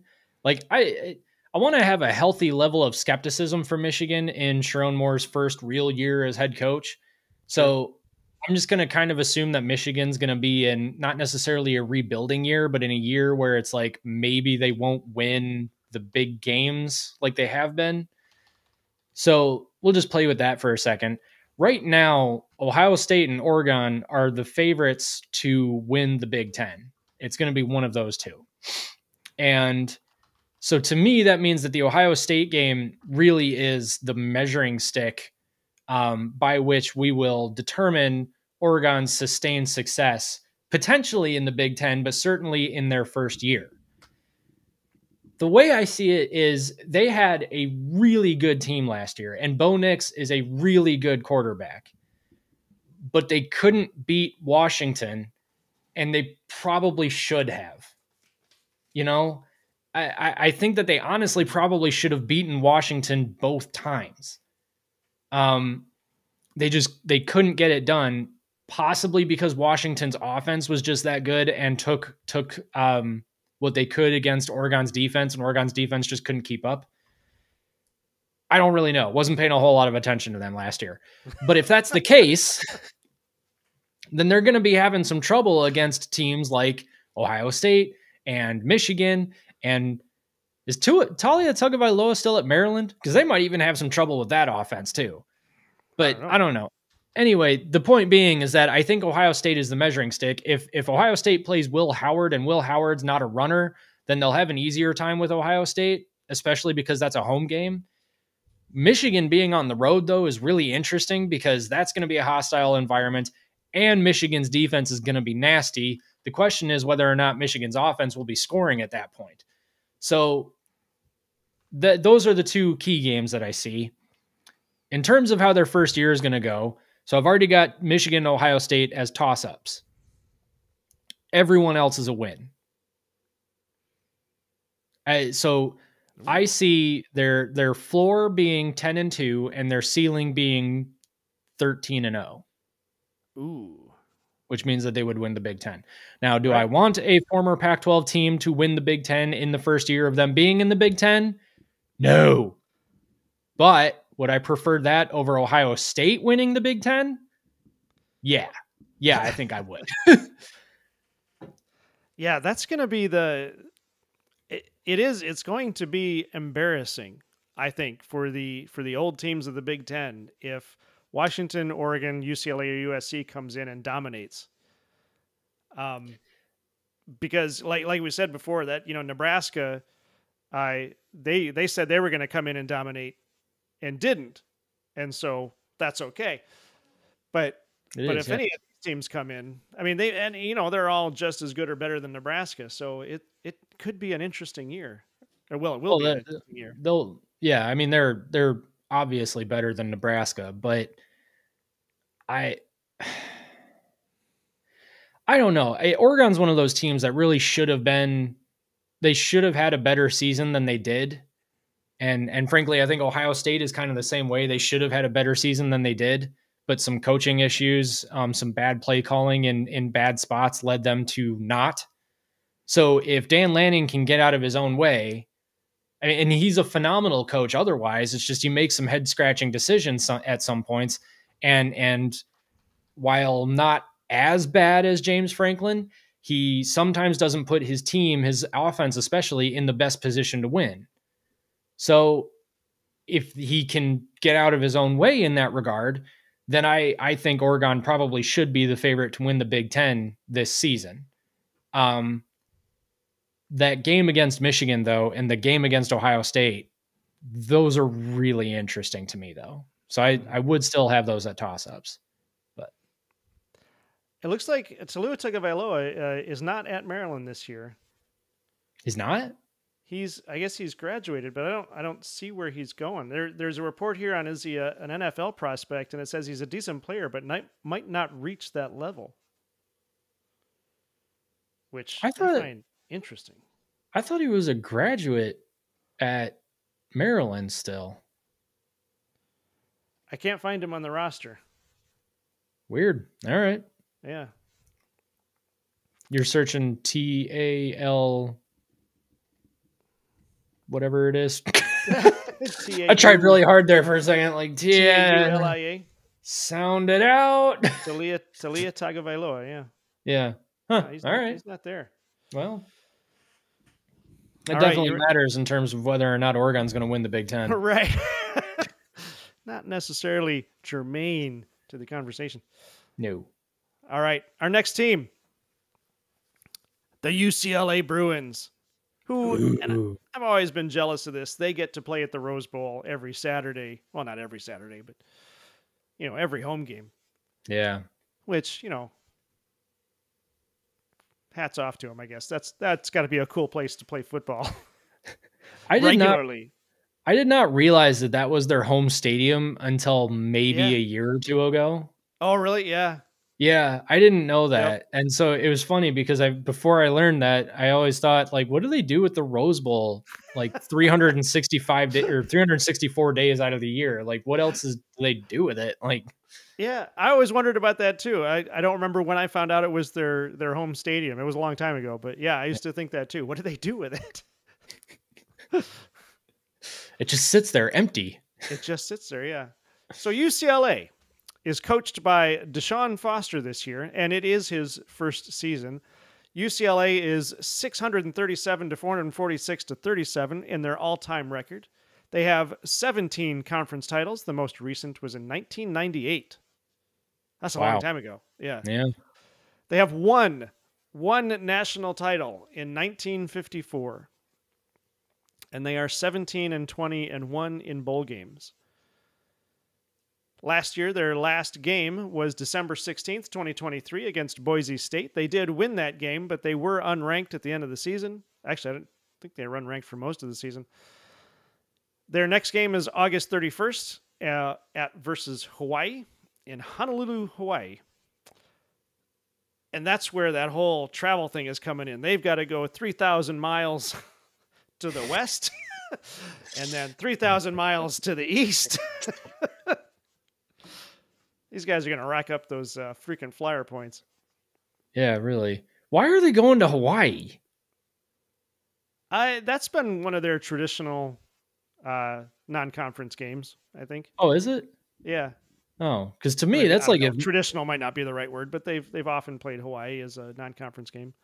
Oh, all right. To me, that feels like if Michigan went to like FAU or something. Yeah. Yeah. Actually, what? Oh, wait a minute. What? Well, anyway, I wonder what. I forgot to look up what conference Hawaii is in.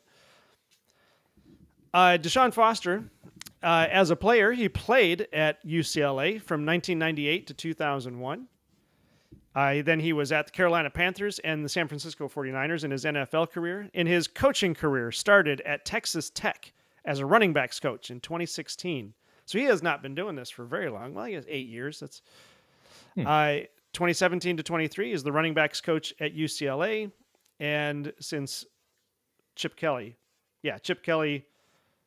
went to Ohio State, he became the head coach at UCLA, which apparently, so Foster played running back at UCLA and spent 10 years as an assistant coach.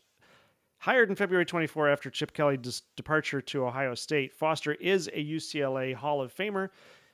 He was picked over 11 other candidates to be the head coach, and this is his first time as a head coach. This is one of those rare times, I think, when, Sharon Moore would be another one, but he was kind of groomed for the role, as we said. I don't know that Deshaun Foster was groomed for the role, but he has been hired as the head coach. He is not the interim coach. He is the head coach. This is questionable. Why? I mean, running backs coach at Texas Tech. Yeah. And then running backs coach at UCLA during a point in time when UCLA was not good. Yeah. I mean, I get it. Like I just made a whole point with Ohio State that they need they need an offensive line for the running game to be any good. Right. But I don't know. I mean, if I'm UCLA's athletic director, I'm kind of looking at him like maybe he'd be not my first choice. Yeah, I don't know. I want to say they were scrambling to get a head coach, but they're not the first team to scramble to get a head coach. So yeah, but I'm not exactly sure what's going on at UCLA because they have not been the UCLA of the past. So no, but also like you're telling me that there was literally no one else available? Well, there were 10 other guys available or 11 other guys available. Who was coaching Liberty last year? Like I feel like he left to go somewhere. I can't remember exactly, but they should have got him. Yeah. Or they should have gotten somebody. They should have gotten a head coach. You've got a former power in UCLA coming to the second most powerful conference in CFB, along with, the national champion runner-up and the Pac-12 champion runner-up, and you went with a running back coach? Now, he could totally, I guess I'm being a hater. Like, he could totally turn out to be a phenomenal hire, and I hope he is. I hope that works out for them. That would be great. But this feels really risky. Yeah. Yeah. I mean, he's got nothing here that says he's even got a high ceiling. Yeah, I mean, he's an untested head coach. Okay. Time, so the other thing is too, Chip Kelly likes to throw the ball. So that means if you're a running back coach, you're not doing a whole lot. So they hired a running back coach with no head coaching experience, who was the running back coach underneath a head coach who likes to do nothing but throw the ball. Right. I don't know. Foster said this is his dream job. He bleeds these colors. So yeah. Well, this is a bad idea. Yeah. All right, here we go. Same question. What do you see as UCLA's key games for the season, and what do you expect from them? Well, Dante Moore, I think, was supposed to be their starting quarterback, but he transferred to Oregon. Yeah.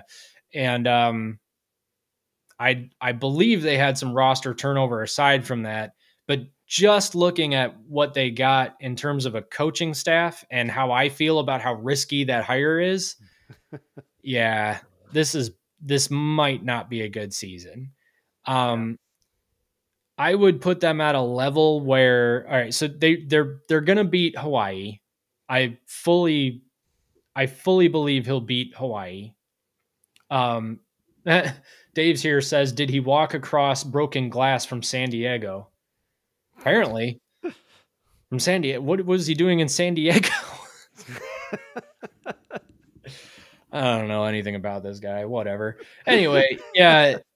Hawaii, they should beat. Indiana, they should beat. Well, LSU, USC is in San Diego. It is? Isn't it? I'm pretty sure it is. No, maybe not. Never mind. Go ahead. Keep going. I don't know, whatever. Anyway, LSU, they're going to lose. That's going to be bad. Oregon, they're going to lose. Penn State, they're going to lose. Minnesota, that's a toss-up to me. They're in What? Los Angeles. I'm sorry. Yeah, San Diego is way south. I thought it was USC is in Los Los Angeles. Yeah. Yeah. Okay.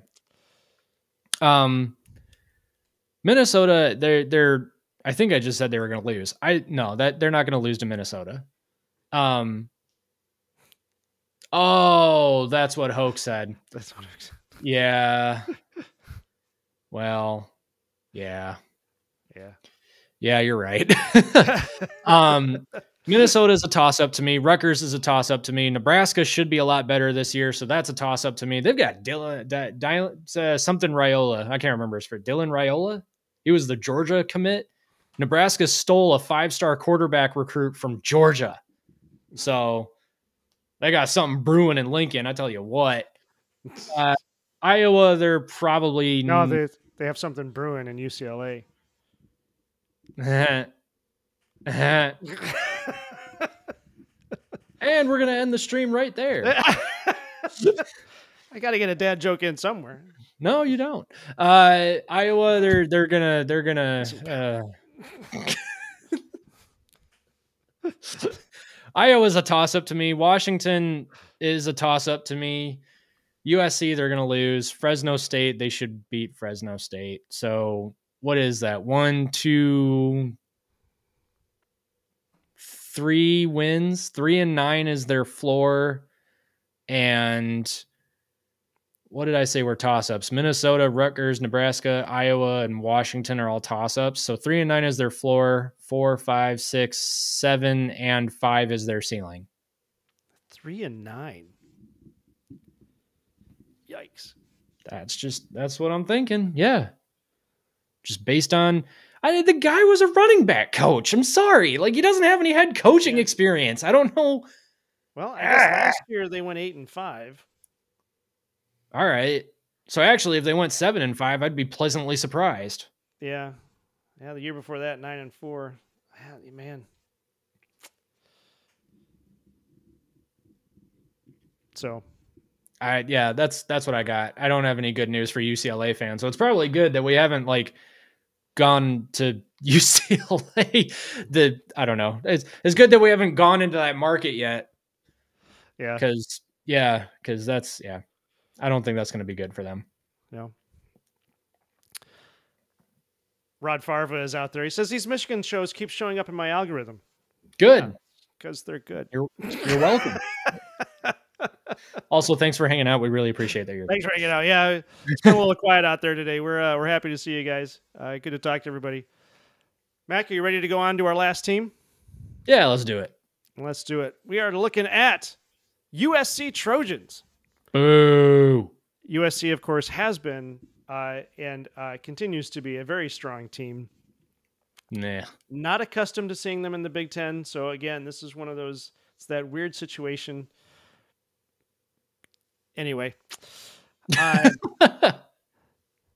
don't know. It really is bizarre. I'm trying to wrap my head around this. I'm trying to get used to Washington, Oregon, UCLA, and USC being in the Big Ten. That's part of the reason why I wanted to do this for this show. Is it's not necessarily just to introduce them to everybody else. It's to introduce them to me. Because, I mean, I know who they are. It's not like they're unknown. I made the joke at the beginning about, these teams that nobody's ever heard of, literally had never seen them before, and now they're in the Big Ten. Hey, I'm just joking around. I'm not it's so weird to see these teams in the Big Ten because I am so used to, well, I'm used to the Big Ten being the Big Ten. Even when Penn State joined the Big Ten, I thought, well, this is weird. Because then it was supposed to be the Big 11, but yeah. Well, and then Nebraska joins the Big Ten, and that doesn't make any sense. That doesn't make any sense. I'm a regional Buckeye, I swear, says Rod Favre. Okay, I believe you. We're happy to have you here. Yeah. Are you the guy that defended us in the comment section of our Ohio State video and said we had a low key? Who was that? I wanted to put that comment on our like frame so that we could frame it and say like, "Hey, thank you. That was very kind of you." Yep. Who was that? Was that I gotta find that real quick. Trevor Palick. So that was a different guy. Oh, okay. Well, either way, Rod Farva, I've seen you in the comments a few times now, so appreciate you hanging out. Yeah, man. Thanks. All right, USC Trojans. USC at a glance. This is what we've got. Lincoln Riley is their head coach. This is his second or third season. He is, or no, I'm not sorry. He is not. The all-time record for USC is 875 to 368. So they're up there. They're not Michigan up there, but they're up there. They have 39 conference titles, which is pretty good. Their last one was in 2017. They have 11 national titles. Their most recent was in 2004, and they are 36-21 in bowl games. This is a team that is an historic power in college football. They are a good team. Yes, it's the University of Spoiled Children. We know that. Nevertheless, a good football team. Their last game was December 27th, 2023, which means they were not in the CFP playoffs. They went up against number 15 Louisville, and they won 42-28 in the Holiday Bowl. Their next game will be September 1st against Brian Kelly's LSU. Man, LSU's going to have a heck of a season next year. Jeez. And that'll be in the Vegas Kickoff Classic. Sweet. Lincoln Riley's credits. He was the wide receivers coach at Texas Tech from 2007 to 2009. He went to East Carolina as the OC a couple times in there. It looks like he shifted things around a bit. He went from the OC quarterback coach to the AHC. I didn't look that one up either. Then he went over to Oklahoma and started out as the OC there, and then became the head coach from 2017 to 2021. And now he is the USC head coach. So 22, 23. So yeah, this is his third season. This some interesting news on him then is that there are conflicting reports as to why he left Oklahoma. Fox Sports reported he was unhappy with Oklahoma going to the SEC. This is why this is relevant. He was not happy with the realignment, but OU's athletic director, Joe Castiglione, said Riley had been on board with Oklahoma's shift to the SEC, and then he left, which must have been a surprise because just 3 days earlier, Riley was announced as the USC head coach. So I think the AD over there at Oklahoma did not realize that was going to happen, and it happened. Yeah, I remember I was in the Walmart parking lot here in Holland when I got the notification on my phone saying Lincoln Riley has accepted the job to be the next coach at USC. And I'm like, what? Why? Why? Oklahoma was good-ish. I mean, like, they didn't have a defense, that's par for the course for Lincoln Riley teams, but they didn't, but they were good. So why? But I don't know. That's really weird. I don't know. As soon as any head coach says, "Oh, I'm so happy to be at this school," I don't believe you. Yeah, they're probably looking for a job. Yeah, they're probably looking for another job. Yeah, we have some interesting chats going on over here. We do. Kevin Chavis, I've not seen you around. Good to have you here, buddy. I am an unbiased, sensible, fair, honest Ohio State fan. Excellent. Good to have you here. You are most welcome. And Rod Farva says things are that bad in Lexington, Kentucky. Right? Could be. Yeah. Oh, because he was he was saying John Calipari is expected to be the next head coach at Arkansas. That's college basketball. Oh, okay. Yeah. We're a college football channel only. So we don't know what you're talking about. Out. Yeah. I am not unbiased Michigan fans who accept my team's shortcoming that I recognize. All right. Wait, what? He's not unbiased, but I recognizes the shortcomings. For who? Michigan? Probably. I'm not unbiased Michigan fan who accepts my team's shortcomings. Oh, I get it. I get it now. My bad. Yeah. All right. Rod has a question. We're going to get to that in a minute. Going back to USC, in 22, they finished 11-3 at number 10. They lost their bowl game to Tulane by 1 point. Heartbreaking point. Oh. In 23, they were 8-5 and finished unranked with a win at the Holiday Bowl. In 24, they have key players returning, including Miller Moss, who has been a backup the last 2 years at the quarterback position, who we did actually talk about in the quarterback video. Yes, we did. I remember that because I have no idea who that person is, but I remember his name. So yes. Yeah. Tim Prangley at Trojans Wire reports Lanning saying, I mean, it's a new team and it's every position group that has something new about it. And then on top of it, we're installing a brand new defense. So there's major changes at every offensive position. Even though the system's still the same, we have a new position coach in the offensive room. Uh-oh.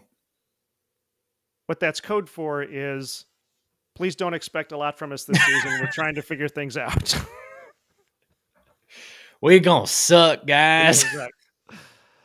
So then, here we are. Here is the schedule for the 2024 season. Mac, what do you see as their key games, and what do you expect from USC?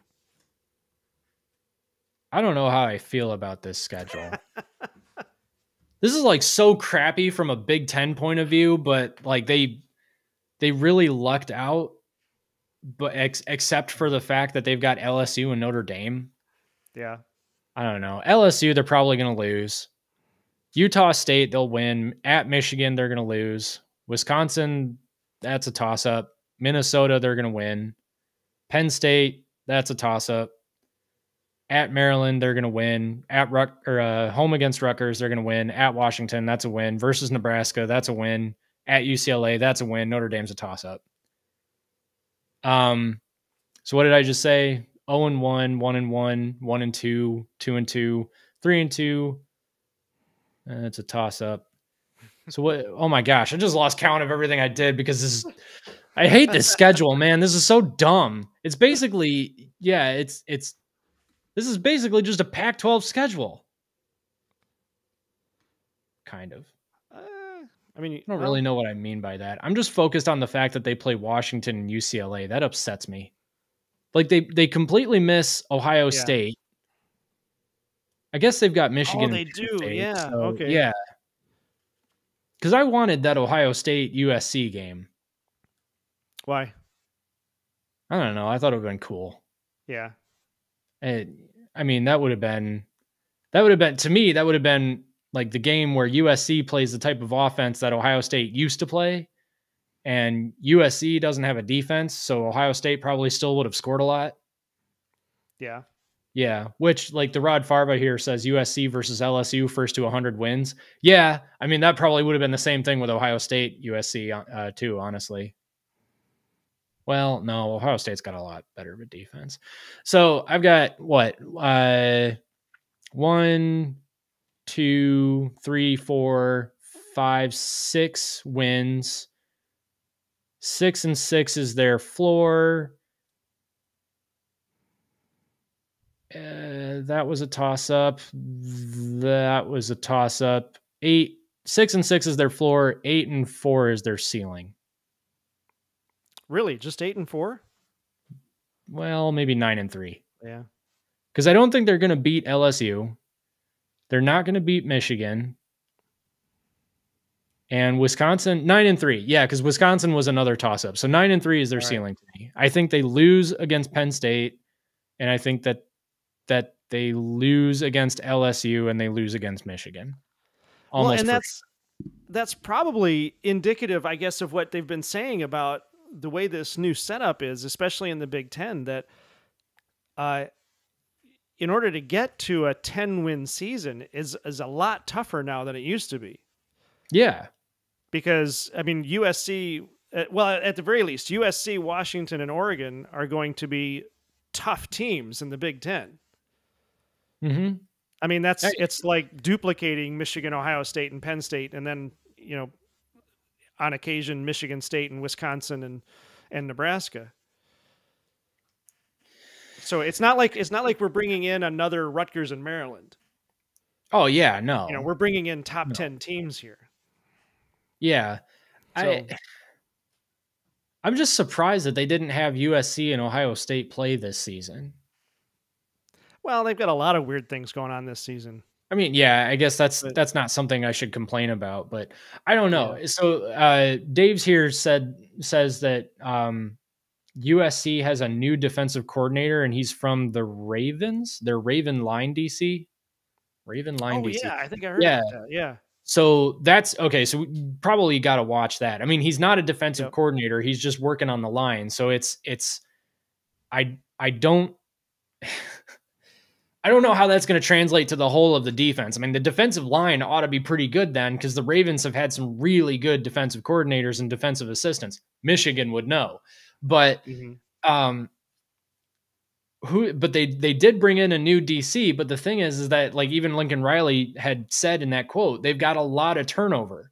They've also got a lot of turnover on offense too. So I don't really know what to expect. But yeah, I mean, 6-6, 9-3 is the ceiling. 6-6 being the floor. I think that's what I would expect. If they were to knock off Penn State, I think that they would have a better chance of knocking off Penn State than they do Michigan, just simply because we don't know what to expect from Penn State's offense or James Franklin as a play caller. It could very well be that James Franklin and Penn State go into the Coliseum and totally wet their pants. That would be really good for USC. LSU, Brian Kelly does some very head-scratching things during games as well. He's also kind of the king of all hype and no result. I mean, Brian Kelly had some amazing teams at Notre Dame that should have won championships and didn't. Probably because of Brian Kelly. So these games are technically winnable, but it just sounds like they've got way too much going on in terms of roster turnover and some coaching turnover on defense that they've got to get things solidified. Mm-hmm. That's yeah. So that's Dave's here says, I bet USC and LSU will be both will be much improved on defense, particularly USC with their Raven Line DC. Yeah. He also says the new DC at USC would have been Michigan's if he'd have waited a few weeks and if he wanted it. Small detail.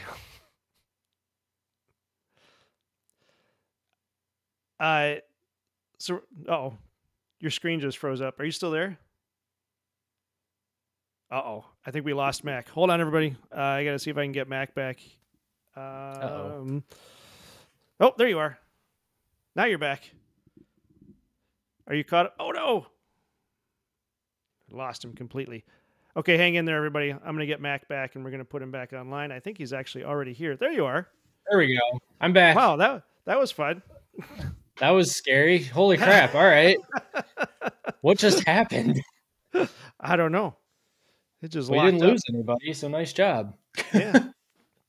Yeah, I didn't panic and shut everything down. Panic! So Rod Farva here has a few things on the USC LSU game. He's saying that the line is 6.5 LSU. Okay, wow. That's all right. And that the over-under here is already at 66.5. Yeesh. Goodness gracious. So that's going to be a shootout for that one. Yeah. That's funny. Jeez. Kevin Chase says he thinks USC's floor is 6 losses, ceiling is 3 losses. I agree with that. Yep, that's where you were. Yep. What else we got going on here? There's the third guy. Ooh. I think Penn State probably beats Penn State too. Oh, wait a minute. He corrected you. I think Penn State beats USC too. Well, I mean, yeah. This is also true in many ways that Penn State often beats Penn State. That's true. Most of the time, Penn State beats Penn State. Yeah. That's funny. Penn State's schedule set up so nice for them. They better make the CFP. I think they will, but I don't think that means anything. Yeah. I mean, they'll be top 12. Yeah. They should be anyway. I mean, they've still got a talented defense. Right. Jason Boat is here. Good evening, Jason. Good Good evening. to see you. And then Rod Farver says that it is, but PSU has developed well on defense. For some reason, they just can't on offense. Ooh. What do you think there? Yeah, that's true. Yeah, I guess I would say there's a development problem because we did say on the last live stream that Penn State quarterbacks, you kind of like you always know what you're gonna get with them. Mm-hmm. So if you have if you know what you're gonna get from them, they don't really ever grow their ceiling. So they don't ever hit their ceiling and then develop past that. They kind of just always play the same. And they've had some good quarterbacks. I think Trace McSorley was pretty good. And then, who was the other guy that was just there? Oh, shoot. Well, whatever. But Drew Aller is a good quarterback, but he's one of those quarterbacks that if he were at a program that developed good quarterbacks, then yeah, he would probably be a really good quarterback, but he's at Penn State. And so, yeah, I mean, he's probably only going to play up to the level that we've already seen him play. And I think that that's all James Franklin. So I think it still comes down to it. Yeah. I think Rod Favre was right then. All right. Yeah. Okay. So I missed Rod Favre's question earlier. I wanted to go back to this one.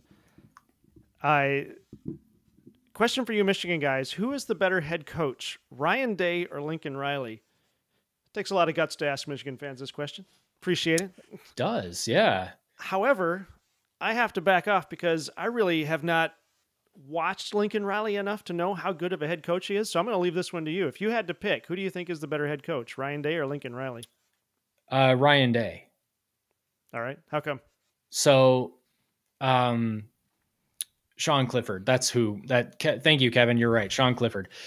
Yeah. Ryan Day is the better head coach because Ryan Day, despite the 2 losses to Michigan, three losses to Michigan, is 52-2, I think, against everybody else. I want to say that's what it is. I think it's more than that. He's in the 50s in terms of wins and single digits in terms of losses overall, period. But also just against everybody not named Michigan. I understand Michigan has had 56-8. 56-8. Really? Yeah. Yep. Oh, wow. It was way off. But anyway, I understand Michigan has had his number the past 3 seasons. Although this last season, they still almost won. Like, Kyle McCord threw that late interception, but they were driving and that got scary there for a second. But he's still the better head coach because his floor is a lot higher than Lincoln Riley's. Lincoln Riley has missed out on bowl games. I think he's missed out on bowl games. His thing at Oklahoma was that he was always in the running for things and could never get over the hump. With Ryan Day, even losing to Michigan in 2022, they still made it to the CFP and still almost beat the eventual national champion. So, yeah, Ryan Day's the better head coach by possibly even by a lot. But that would change as soon as Ohio State's program falls apart. It's not going to, but that would change as soon as their program falls apart under Ryan Day and Lincoln Riley gets a competent defense going. Or Lincoln Riley. Did I say that? I'm not sure now. Point is, Dave's Ryan here. Day is a better head coach. Yeah, Dave's here makes a good point that it has to be Ryan Day because if OSU isn't great, what good is there to beating them? I don't know. I think it's still fun to watch Ohio State lose. It is, yeah. But respect where respect is due. They're a very good football team, and Ryan Day is a really good head coach. As we have said many times. So many times. Lost out there somewhere. I feel like we defend Ryan Day more than Ohio State fans do. It feels like it sometimes, yeah. It does, yeah. Kevin Chavez says, it depends. Do we think Riley does better than Day if he was at OSU? Do we think Day does better than Riley if he was at USC? Ooh, the old switch-o change-o. If you give Ryan Day USC and you give Lincoln Riley Ohio State, then what happens? That's intriguing. Yeah, I think that one's tough because honestly, I think that USC and OSU are, they've got to be virtually equivalent teams. No. Although, well, I guess it's not necessarily, you can't go necessarily by the teams, you're going by the coaches. So, all right, I'm going to take that back then. Well, I guess in terms of program prestige, I feel like USC should be up there, but Ohio State, every single year is in the conversation for a national title. Every single year. And that hasn't been the case with USC, especially in the last few years.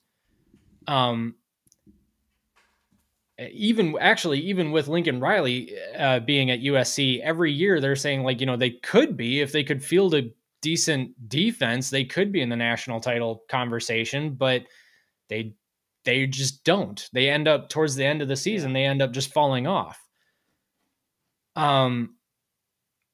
If Lincoln Riley were at Ohio State, I feel like the same thing would happen, because Lincoln Riley is the one who needs to bring in defensive coaches. And he hasn't yet. Okay. And then Ryan Day is the one, Ryan Day would be the one that needs to adjust against whatever Michigan's doing that has his number. It's mainly defense. And in game, he hasn't yet, but if he were at USC, I think it would still be, he would still have the coaches, he would still have the coaching philosophy. Probably the same thing would happen. The only reason it wouldn't be, though, the only reason I think it wouldn't be the same thing is that Ryan Day was basically handed the keys to a Ferrari by Urban Meyer. Don't say it. Why? What'd I do? Don't make a baseball analogy. Just don't do it. That's a baseball analogy? No, I'm warning you off of going to the baseball analogy. Oh. Ryan Day was born on third base. Anyway, right, but he wasn't born on third base. He wasn't born on third base. He was handed the keys to a Ferrari, and for the most part, he's kept that Ferrari running pretty smoothly. Mm-hmm. Let's not forget, like, he played for a national championship in 2020. Like, they've been in the conversation, even though Ohio State fans think he's like the worst thing since John Cooper. So whatever. I think that that's probably the only thing that makes Ryan Day worse at USC is that he's not handed the keys to a Ferrari. Mm-hmm. Maybe. I still think that the same thing would happen, though. So Rod says, so is Sherwin Moore. I mean, technically, yes. Well, not technically. Yes, that's true. He was handed a national championship team. So now it's up to Sherwin Moore to see what he can do with it. Can he carry through with what he did in those last 3 games? Right. Yeah. Technically speaking, anyone who takes over a program that was successful was born on third base. So. Well, but remember that comment is, it's not so much about being born on third base. It's he was born on third base and thought he hit a triple. That part is the key element. Yeah. Yeah, so, I know, you're right. But I don't, yeah. So Jason Bode says Lincoln Riley would be better at Ohio State. But the question is, why? What are the parameters there that would actually make him better? Would he bring it? Well, he would have a lot of talent on defense. So maybe that's the reason. But he still needs a coach, and he still needs a better defensive philosophy. Red Farver says Day's first year OSU is #1 in total defense with Jeff Hafley at DC. Then a drop off, but now Knowles has the defense in good shape. Yeah, that's absolutely true. Yeah. OSU still finished top 5 in total defense last year. Had issues at time with the run. Yes. Yeah. Lincoln Riley, Kirby Smart also born on third base. Okay, Was Kirby Smart born on third base, though? I don't know. Dave Shear says, you can see from the outside, Dave's football theory is changing. Seems like he is leaning toward the run more. Most people stuff the Ferrari into a fence. It's easy to do if you don't know how to drive a Ferrari. That's true. You're not used to that kind of power. But he brought in Chip Kelly as the OC. And Chip Kelly is very pass heavy, which I don't have a problem with. Like, I'm not going to say, oh, Ryan Day needs to rely on the run more or else he's going to be a terrible coach and Ohio State's not going to do anything this year. Like, no, they could throw the ball all they want and win the Natty. But I don't know if anything that I've seen out of Ohio State this offseason indicates that Ryan Day is changing his football philosophy. Yeah. So Dave's here also says half the team is gone. Sharon more like a bunt single. Yeah, but again, not necessarily, because the entire offensive coaching staff were assistants last year. So they've been developed up to the new position, which is, I think, what you want to do. I mean, again, all of this is speculation. It remains to be seen what happens this season. If this season goes well for Michigan, then everything Sharon Moore has done has been justified. If it's not, then Sharon Moore has to shake things up. Yeah. Right? I think so. Yeah. Yeah. Okay, Kevin Chase says, I would say second base because Moore had to hire a whole new staff, plus strength and conditioning coach had to replace a bunch of players. Didn't have to hire a whole new staff, though. He hired a few, but not a whole new staff. Like I just said, the offensive line was just people who moved up. Now, I guess if you want to say because they moved up, they're an all-new staff, that's true, but they were there, so they know the program. They know Sharon Moore. That's what I think. I completely agree. I'm waiting until we get to what Rod says here. This next one? Yeah. UCLA was 17th in total rush offense in 23. Kelly runs plenty. Yeah, so everything that I said was said from the perspective of a mostly ignorant Big Ten football fan. Like, obviously, I don't care about Chip Kelly, or didn't, until he got to Ohio State. So I had to finally look this up. And what I found was this. I have to take back half of everything that I've said about Chip Kelly because I was wrong. Chip Kelly has long been a run-heavy offensive mind. UCLA ran the ball 56% of the time in his 6 years leading UCLA, and it was even higher. It was an even higher percentage at Oregon. Over his 6 years as Oregon's coach and offensive coordinator, their rushing frequency was 62%. So my bad, guys. He's run heavy. He is actually kind of run heavy. That's so I thought he was really pass heavy. I thought UCLA was really, really pass heavy, but that actually makes the Tony Alford situation kind of interesting. Because why? Well, why did Tony Alford leave Ohio State when Oh, yeah. Chip Kelly would probably have ran the ball there just as much? I mean, he's probably going to run the ball at Ohio State just as much as he ran it at UCLA and Oregon. Oregon, whatever. So I don't know. I don't know what to expect from this now because Ryan Day has been going really pass heavy, in my opinion, I think. Well, no, maybe I shouldn't even say that. I just feel like he's recruiting pocket passers. I mean, Kyle McCord wasn't really a runner. He felt like a pocket passer. Will Howard, to me, feels like a pocket passer that can scramble. I don't know. That's interesting. That's really, really interesting. Yeah, there's just so much shakeup right now. But okay, how much does it play into it though? That, I mean, so Chip Kelly, as the UCLA head coach, leaves to be he's the OC at Ohio State now, right? Is he OC or is he? Yeah, OC. He's the OC, yeah. UCLA hasn't been doing that well. So what makes people think that he's going to do well at Ohio State? Ohio State has better recruiting tools. Okay. So maybe they're going to get him the better players. I would think. Yeah, I think UCLA, I think he had a lot of trouble recruiting while he was at UCLA. So I'll just pull up their 2023 recruiting class real quick and see where they were at. 37th overall. So yeah, I think that Ohio State gives him much better resources for recruiting. Mm-hmm. And that's probably why that's going to be a better fit. I heard rumblings that he just really didn't like being a head coach either, with all of the different things that he had to deal with. So now being an offensive coordinator, he can focus more on the craft of offensive play calling and building an offense rather than having to be the CEO of a whole team. Mm-hmm. So maybe that's what's going on. Kevin Chavez says, well, Michigan hasn't recruited at a top 10 level, but he does take over for a national champion. So that's in reference to Sharon Moore. Yeah.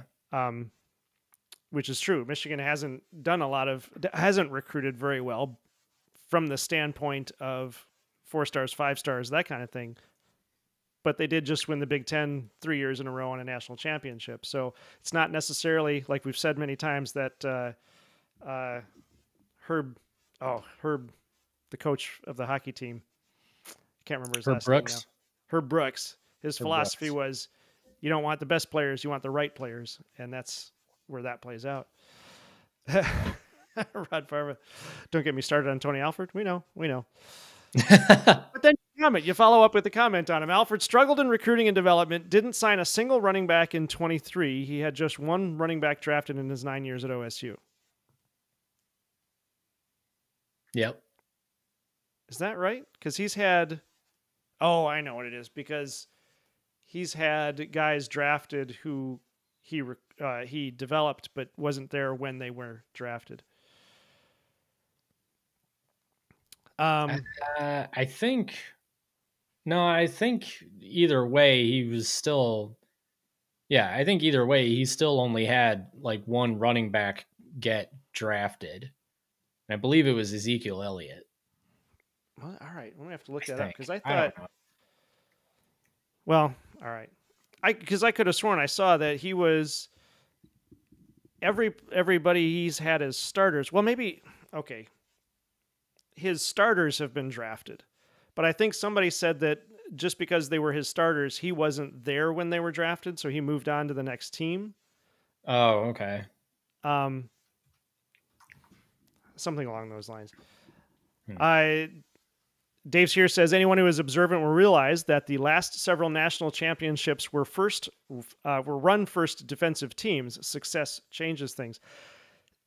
Run first defensive teams.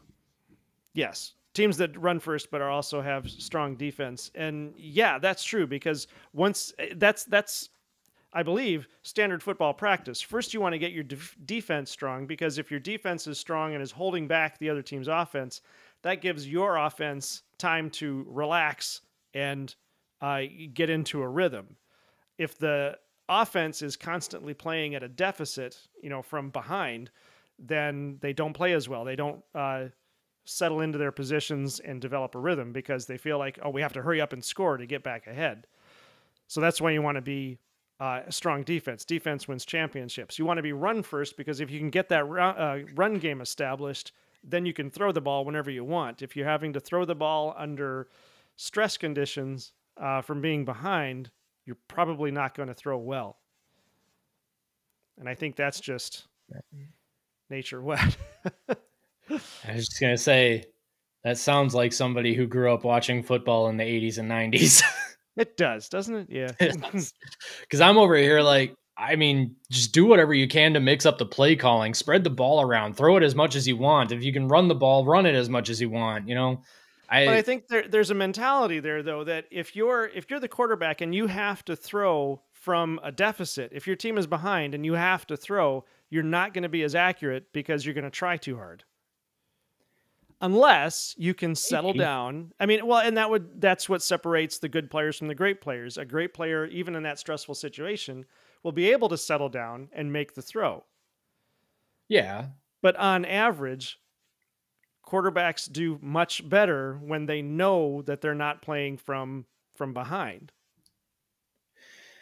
Yeah, well, sure. But teams these days are building offenses in such a way where they can throw the ball just as much as they can throw the ball as reliably as they could run it. So stud quarterbacks that are, dual threat quarterbacks that can run and, throw the ball and stuff like that. And then, having running backs and all that and spreading the ball around. That's what offensive philosophies have morphed into. So it's not really, okay. You don't really have to rely as much on running the ball on first and second down and then throwing it on third down because, you want to get the first down. They're more concerned about what are you doing to spread the ball around and keeping the defense on their toes. Right. And then keeping the defense off balance. Right. Yeah. And then real quick, I just want to point out, Rod Farva, it wasn't Zeke Elliott. I was thinking of J.K. Dobbins. You're right. And then Trey Sermon got drafted, but he was at OU. All right. So yeah, my bad. Again, Michigan fan. So Kevin Chavez says, expect a balanced offense, a fusion of Kelly's run scheme and Day's passing philosophy makes it much tougher to defend. All right. Yeah. You want to copy winners? You do. I've often heard Chip doesn't like recruiting. Oh, all right. Oh, so that's why but isn't he still going to have to recruit as an OC? Not necessarily. Maybe they'll have other coaches recruit for him. All right. Okay, going back to our previous discussion, Kelly does better at OSU because of the abundance of talent, and Kelly just focusing on offensive coordinating takes off head coaching pressures, and all of this will bring Kelly's mojo back. Yeah, I completely agree. Yeah. Because Chip Kelly is a very smart football mind. I think he just needed to get into a position where he didn't have to do as much as what he was doing. So maybe he's not a head coach, but he is a really good coordinator. Rod Farva says no. Oh, that's the Zeke Elliott, J.K. Dobbins thing. Yeah. Wasn't Ezekiel. Brian Hartline. Yeah, that's the guy. Rod Farva. Yeah, you're right. Brian Hartline is the guy who would do the most of the recruiting. He's a really good recruiter, too. All right. Okay.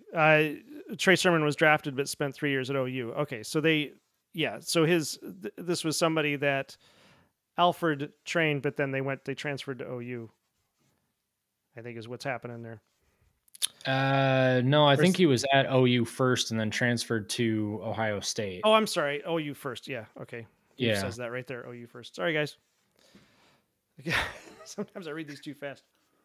It is 10:15. Well, and there's a bunch of them coming through all of a sudden. This is crazy. I know. I'll save you time. They practice on Sunday. Sometimes I don't get to these fast enough. What was that about? I don't know. Let's keep going. Yeah, what else we got here? Brian Hartline will recruit. Kelly won't really need to recruit since Hartline is still there, and we got a new running back coach. Yeah, I think the running back coach that we just talked about too. What was his name? Carlos Lachlan. Yeah. Right. Yeah. He's the new running backs coach. Yeah. Yeah, I believe he's a pretty good recruiter, if I remember correctly. I think he's getting dinged for something though. There was an accusation that he was tampering or something which again, who knows what that even means. Right. So it's probably total crap, but I don't know. That was out there. Yeah. Yeah. The thing I liked about 2020 is no home field advantage. That's a big part of the sport, but no advantage is football at its purest. Okay, yeah. If neither team has a home field advantage, kind of like what a bowl game is supposed to be. Yeah, but unless you're at the Rose Bowl with UCLA. Right. Yeah, unless you and UCLA. That would suck for UCLA, wouldn't it? Like, oh, we get to go to the Rose Bowl. Well, same as always. Yeah. Well, and there you go. There's Rod Farva. Who doesn't tamper? Yeah. Yeah, that's probably true. Who doesn't watch game film from other teams? Yeah. With signals and sign stealing. Anyway. Two things that we can all agree on. Michigan didn't cheat and Ohio State did tamper, but that's okay because who doesn't? And also maybe Ohio State didn't actually tamper. We don't really know and probably never will. And also who cares? Everybody tampers. Yeah. Well, and everything has changed now. So all of that stuff is different now.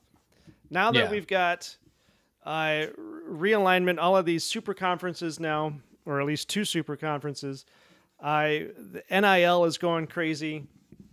The CFP is going crazy. Is it going to be 12 teams? Is it going to be 14 teams? Or are they going to go crazy and get all the way up to 32? It's going to be fascinating. Will Michigan maintain a run-heavy offense going forward, or will they eventually open things up? Okay, go ahead. I've heard rumblings that they might be opening some things up. From what I've heard, Sharon Moore and Kirk Campbell, who was the quarterback's coach and is now the OC, wanted to pass a lot more than Harbaugh did. Harbaugh was the main reason why Michigan ran as much as they did.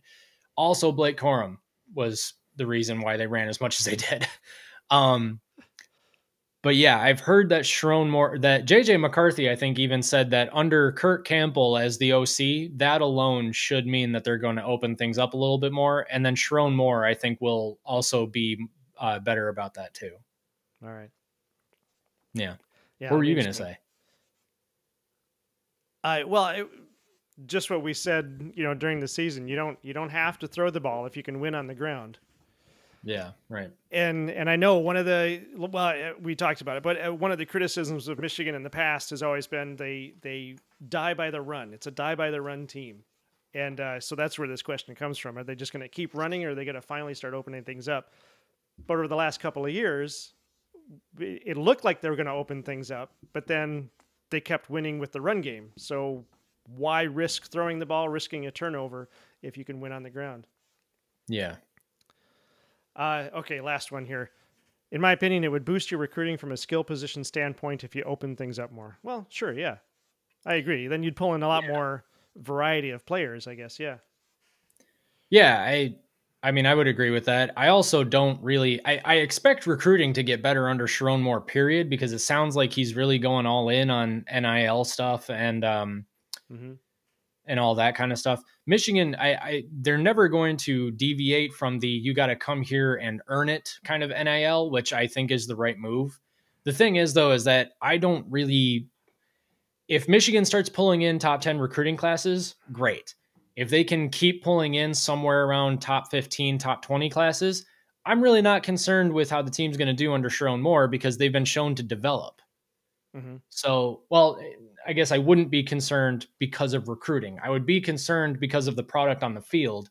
But if they don't fall off in recruiting, then I don't care. I don't really care how they recruit as long as they say top 20. I'm not worried about getting top 5, top 10 classes, maybe top 10, but not top 5 because they can develop. Right. Yeah. All right. I think we're going to call it there. It's getting late. Thank you, everybody, for joining us in the chat. Always appreciate having you guys there. Thanks for hanging out with us. Let us know in the comments. You can comment on this video tomorrow, whatever, what you guys would like to talk about in the future upcoming shows. We will be back next Sunday for our regular time show. And at 8 p.m. on Sunday evening, that's when we start. If you didn't get a chance to watch the Welcome to the Big Ten video, it's a good one to watch. It's fun. It's not our regular stuff. It's more of a trash talk kind of video. And it went really well. We had a lot of fun making it, and I hope you guys enjoy watching it. It is out there on the regular channel. Hey, Buckeyes Battle Cry just showed up. Hey, Hey, Buckeyes Battle Cry. Like I said, we are on the road to 1,000 subscribers. So like, share, subscribe, comment, share it with your friends. And we've got more videos coming about all of the Big Ten, including the new teams coming in and whether or not there'll be even more new teams coming in.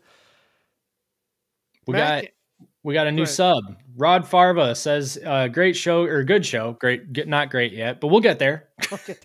Says, good show, guys. I enjoyed it. I'll be subscribing. Hey, thanks a lot, man. Really appreciate that. It was great having you in the chat. Actually, please come back because we want to know more about Ohio State and having you and Buckeyes Battle Cry. Also, Buckeyes Battle Cry, dude, you got to come here earlier. We had so many questions. We needed you, man.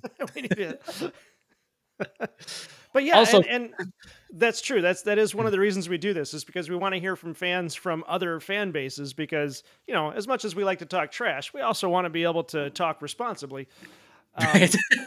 Trash talk responsibly. Yeah. And, but we love to have you guys here so we can talk about it. And especially, you know, we want to be reasonable. We're not trying to drag anybody down or anything either. So, if we can all talk and have fun and enjoy football, it just makes it that much better. For sure. For sure. Yeah, Rod Farber, for sure. Oh, Rod Farber says for sure. Yeah. Yeah. I agree with that. All right. Mac, anything you want to add? No, I think that's going to do it. I'm tired. All right. Well, we will see you guys next Sunday night. Keep an eye out for the clips from this video. You can put more comments there if you think of anything else you want to say. And I think that's going to do it for us. Mac, take us out. This is the Big Ten Team Rivalry Show. Thanks, everybody. Thanks, everybody.